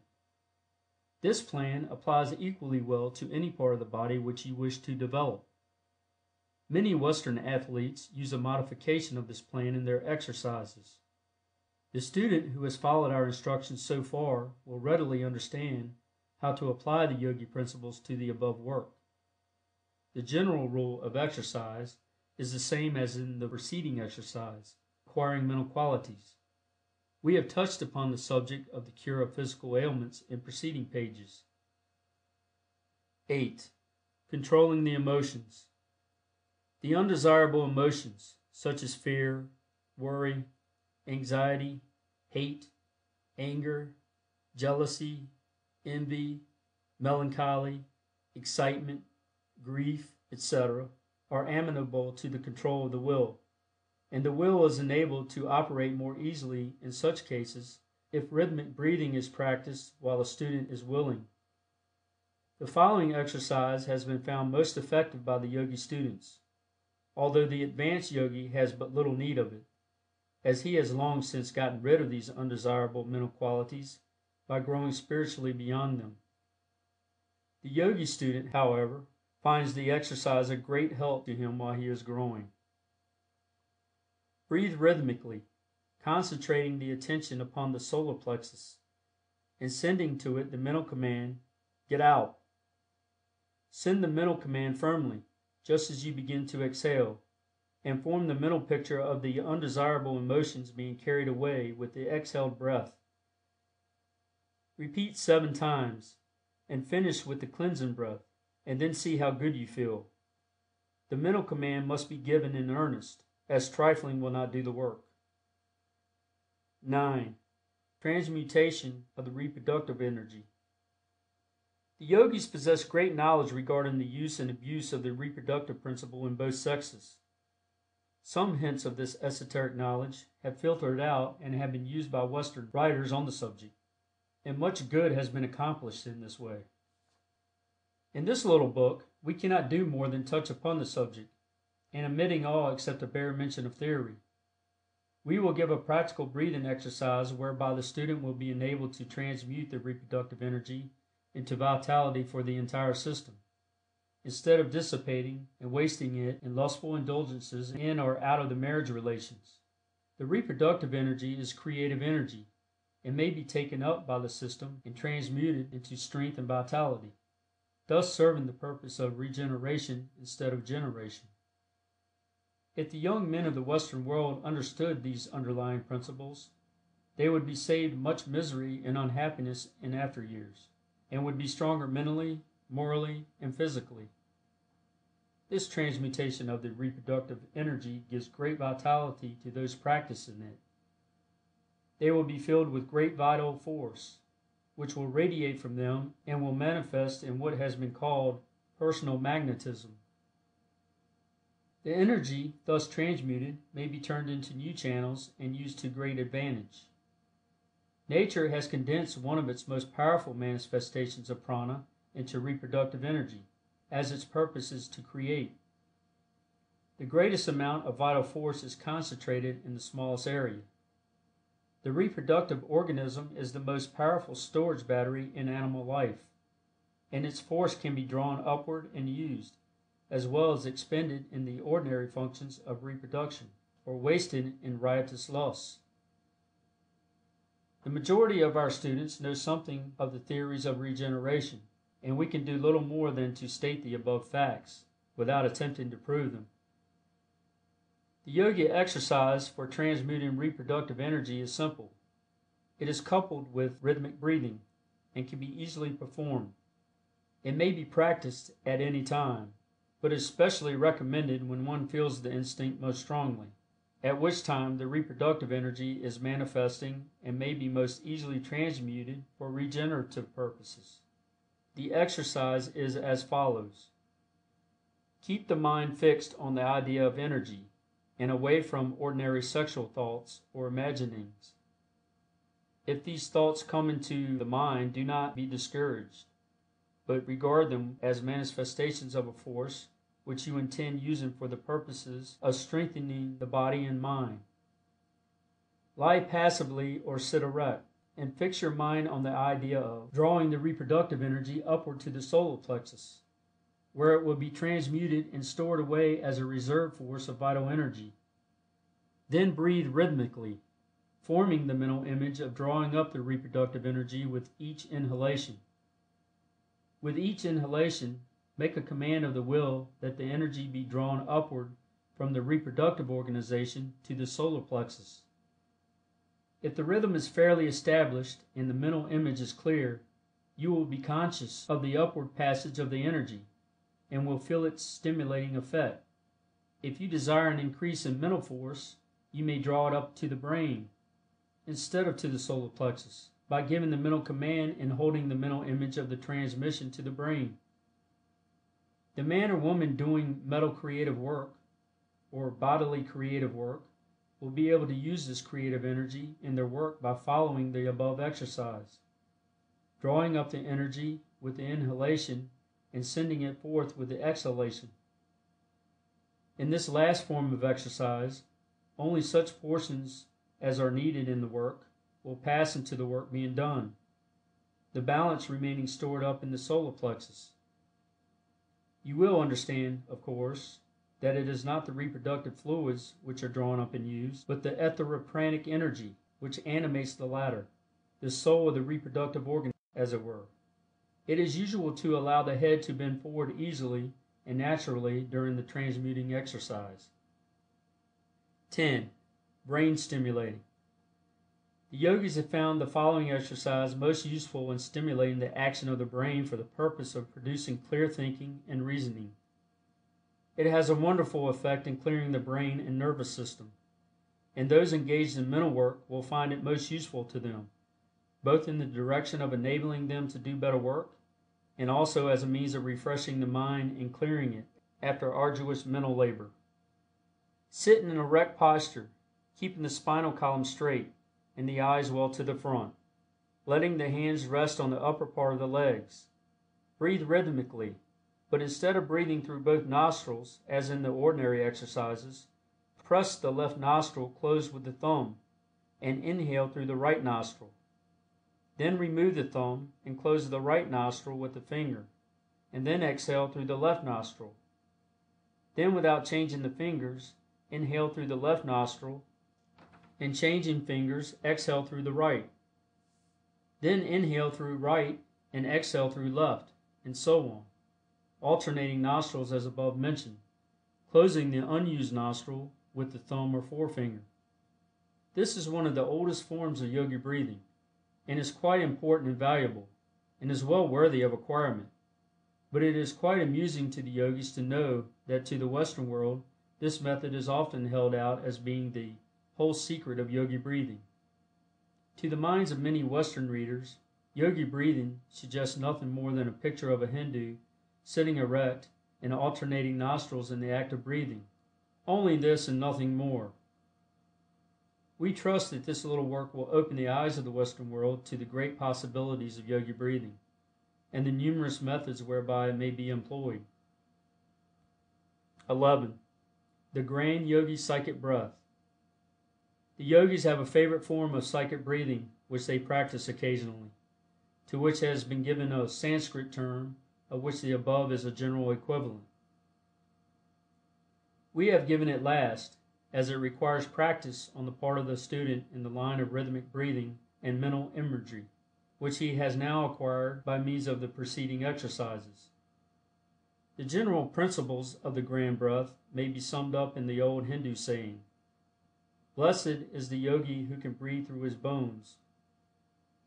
This exercise will fill the entire system with prana, and the student will emerge from it with every bone, muscle, nerve, cell, tissue, organ, and part energized and attuned by the prana and the rhythm of the breath.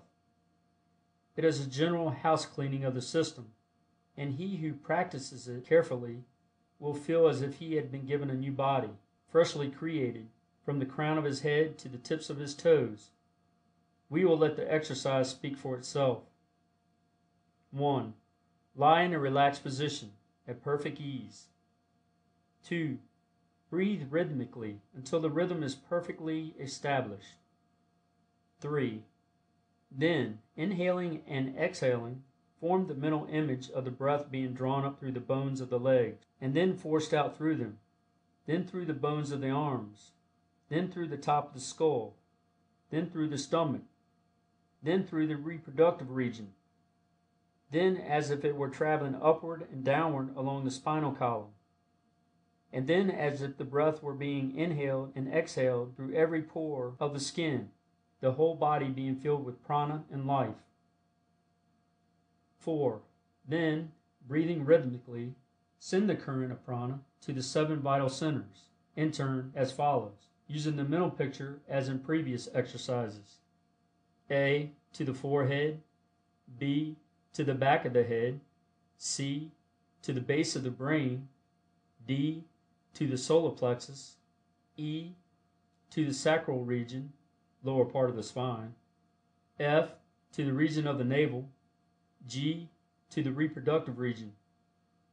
Finish by sweeping the current of prana to and fro from head to feet several times.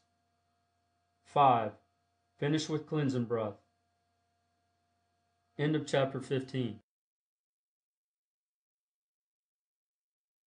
Chapter 16 of the Hindu-Yogi Science of Breath by William Walker Atkinson. Yogi Spiritual Breathing. The yogis not only bring about desired mental qualities and properties by willpower coupled with rhythmic breathing, but they also develop spiritual faculties, or rather aid in their unfoldment in the same way. The Oriental philosophies teach that man has many faculties which are at present in a dormant state, but which will become unfolded as the race progresses. They also teach that man, by the proper effort of the will, aided by favorable conditions, may aid in the unfoldment of these spiritual faculties, and develop them much sooner than in the ordinary process of evolution. In other words, one may even now develop spiritual powers of consciousness which will not become the common property of the race until after long ages of gradual development under the law of evolution. In all of the exercises directed toward this end, rhythmic breathing plays an important part. There is, of course, no mystic property in the breath itself which produces such wonderful results, but the rhythm produced by the Yogi breath is such as to bring the whole system, including the brain, under perfect control and in perfect harmony, and by this means the most perfect condition is obtained for the unfoldment of these latent faculties. In this work we cannot go deeply into the philosophy of the East regarding spiritual development, because this subject would require volumes to cover it, and then again the subject is too abstruse to interest the average reader. There are also other reasons, well known to occultists, why this knowledge should not be spread broadcast at this time. Rest assured, dear student, that when the time comes for you to take the next step, the way will be opened out before you. When the Chela student is ready, the Guru Master appears. In this chapter, we will give you directions for the development of two phases of spiritual consciousness, i.e., 1.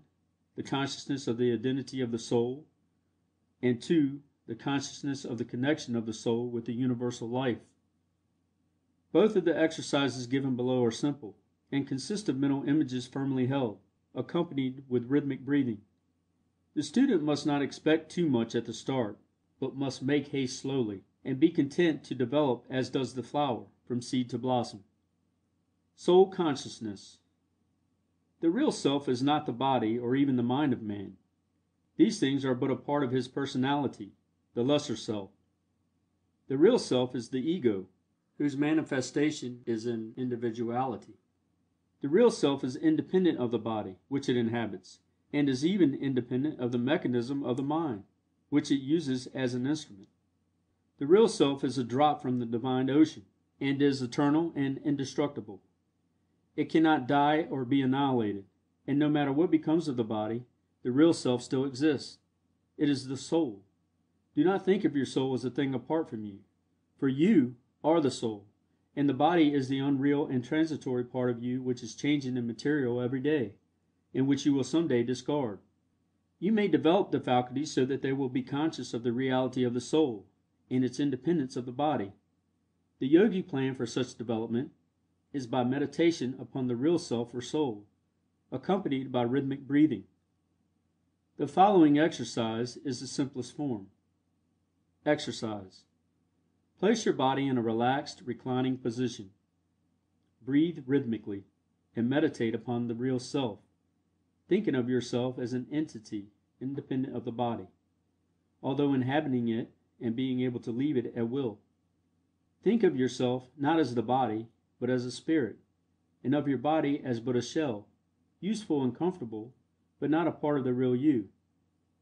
Think of yourself as an independent being, using the body only as a convenience.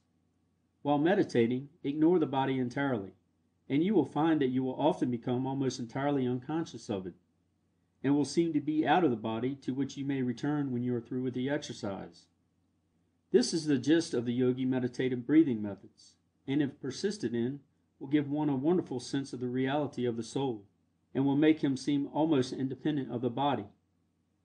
The sense of immortality will often come with this increased consciousness, and the person will begin to show signs of spiritual development, which will be noticeable to himself and others. But he must not allow himself to live too much in the upper regions, or to despise his body, for he is here on this plane for a purpose, and he must not neglect his opportunity to gain the experiences necessary to round him out, nor must he fail to respect his body, which is the temple of the spirit. The universal consciousness. The spirit in man, which is the highest manifestation of a soul, is a drop in the ocean of spirit, apparently separate and distinct, but yet really in touch with the ocean itself and with every other drop in it. As man unfolds in spiritual consciousness, he becomes more and more aware of his relation to the universal spirit, or universal mind as some term it. He feels at times as if he were almost at one ment with it, and then again he loses a sense of contact and relationship. The yogis seek to attain this state of universal consciousness by meditation and rhythmic breathing, and many have thus attained the highest degree of spiritual attainment possible to man in this stage of his existence.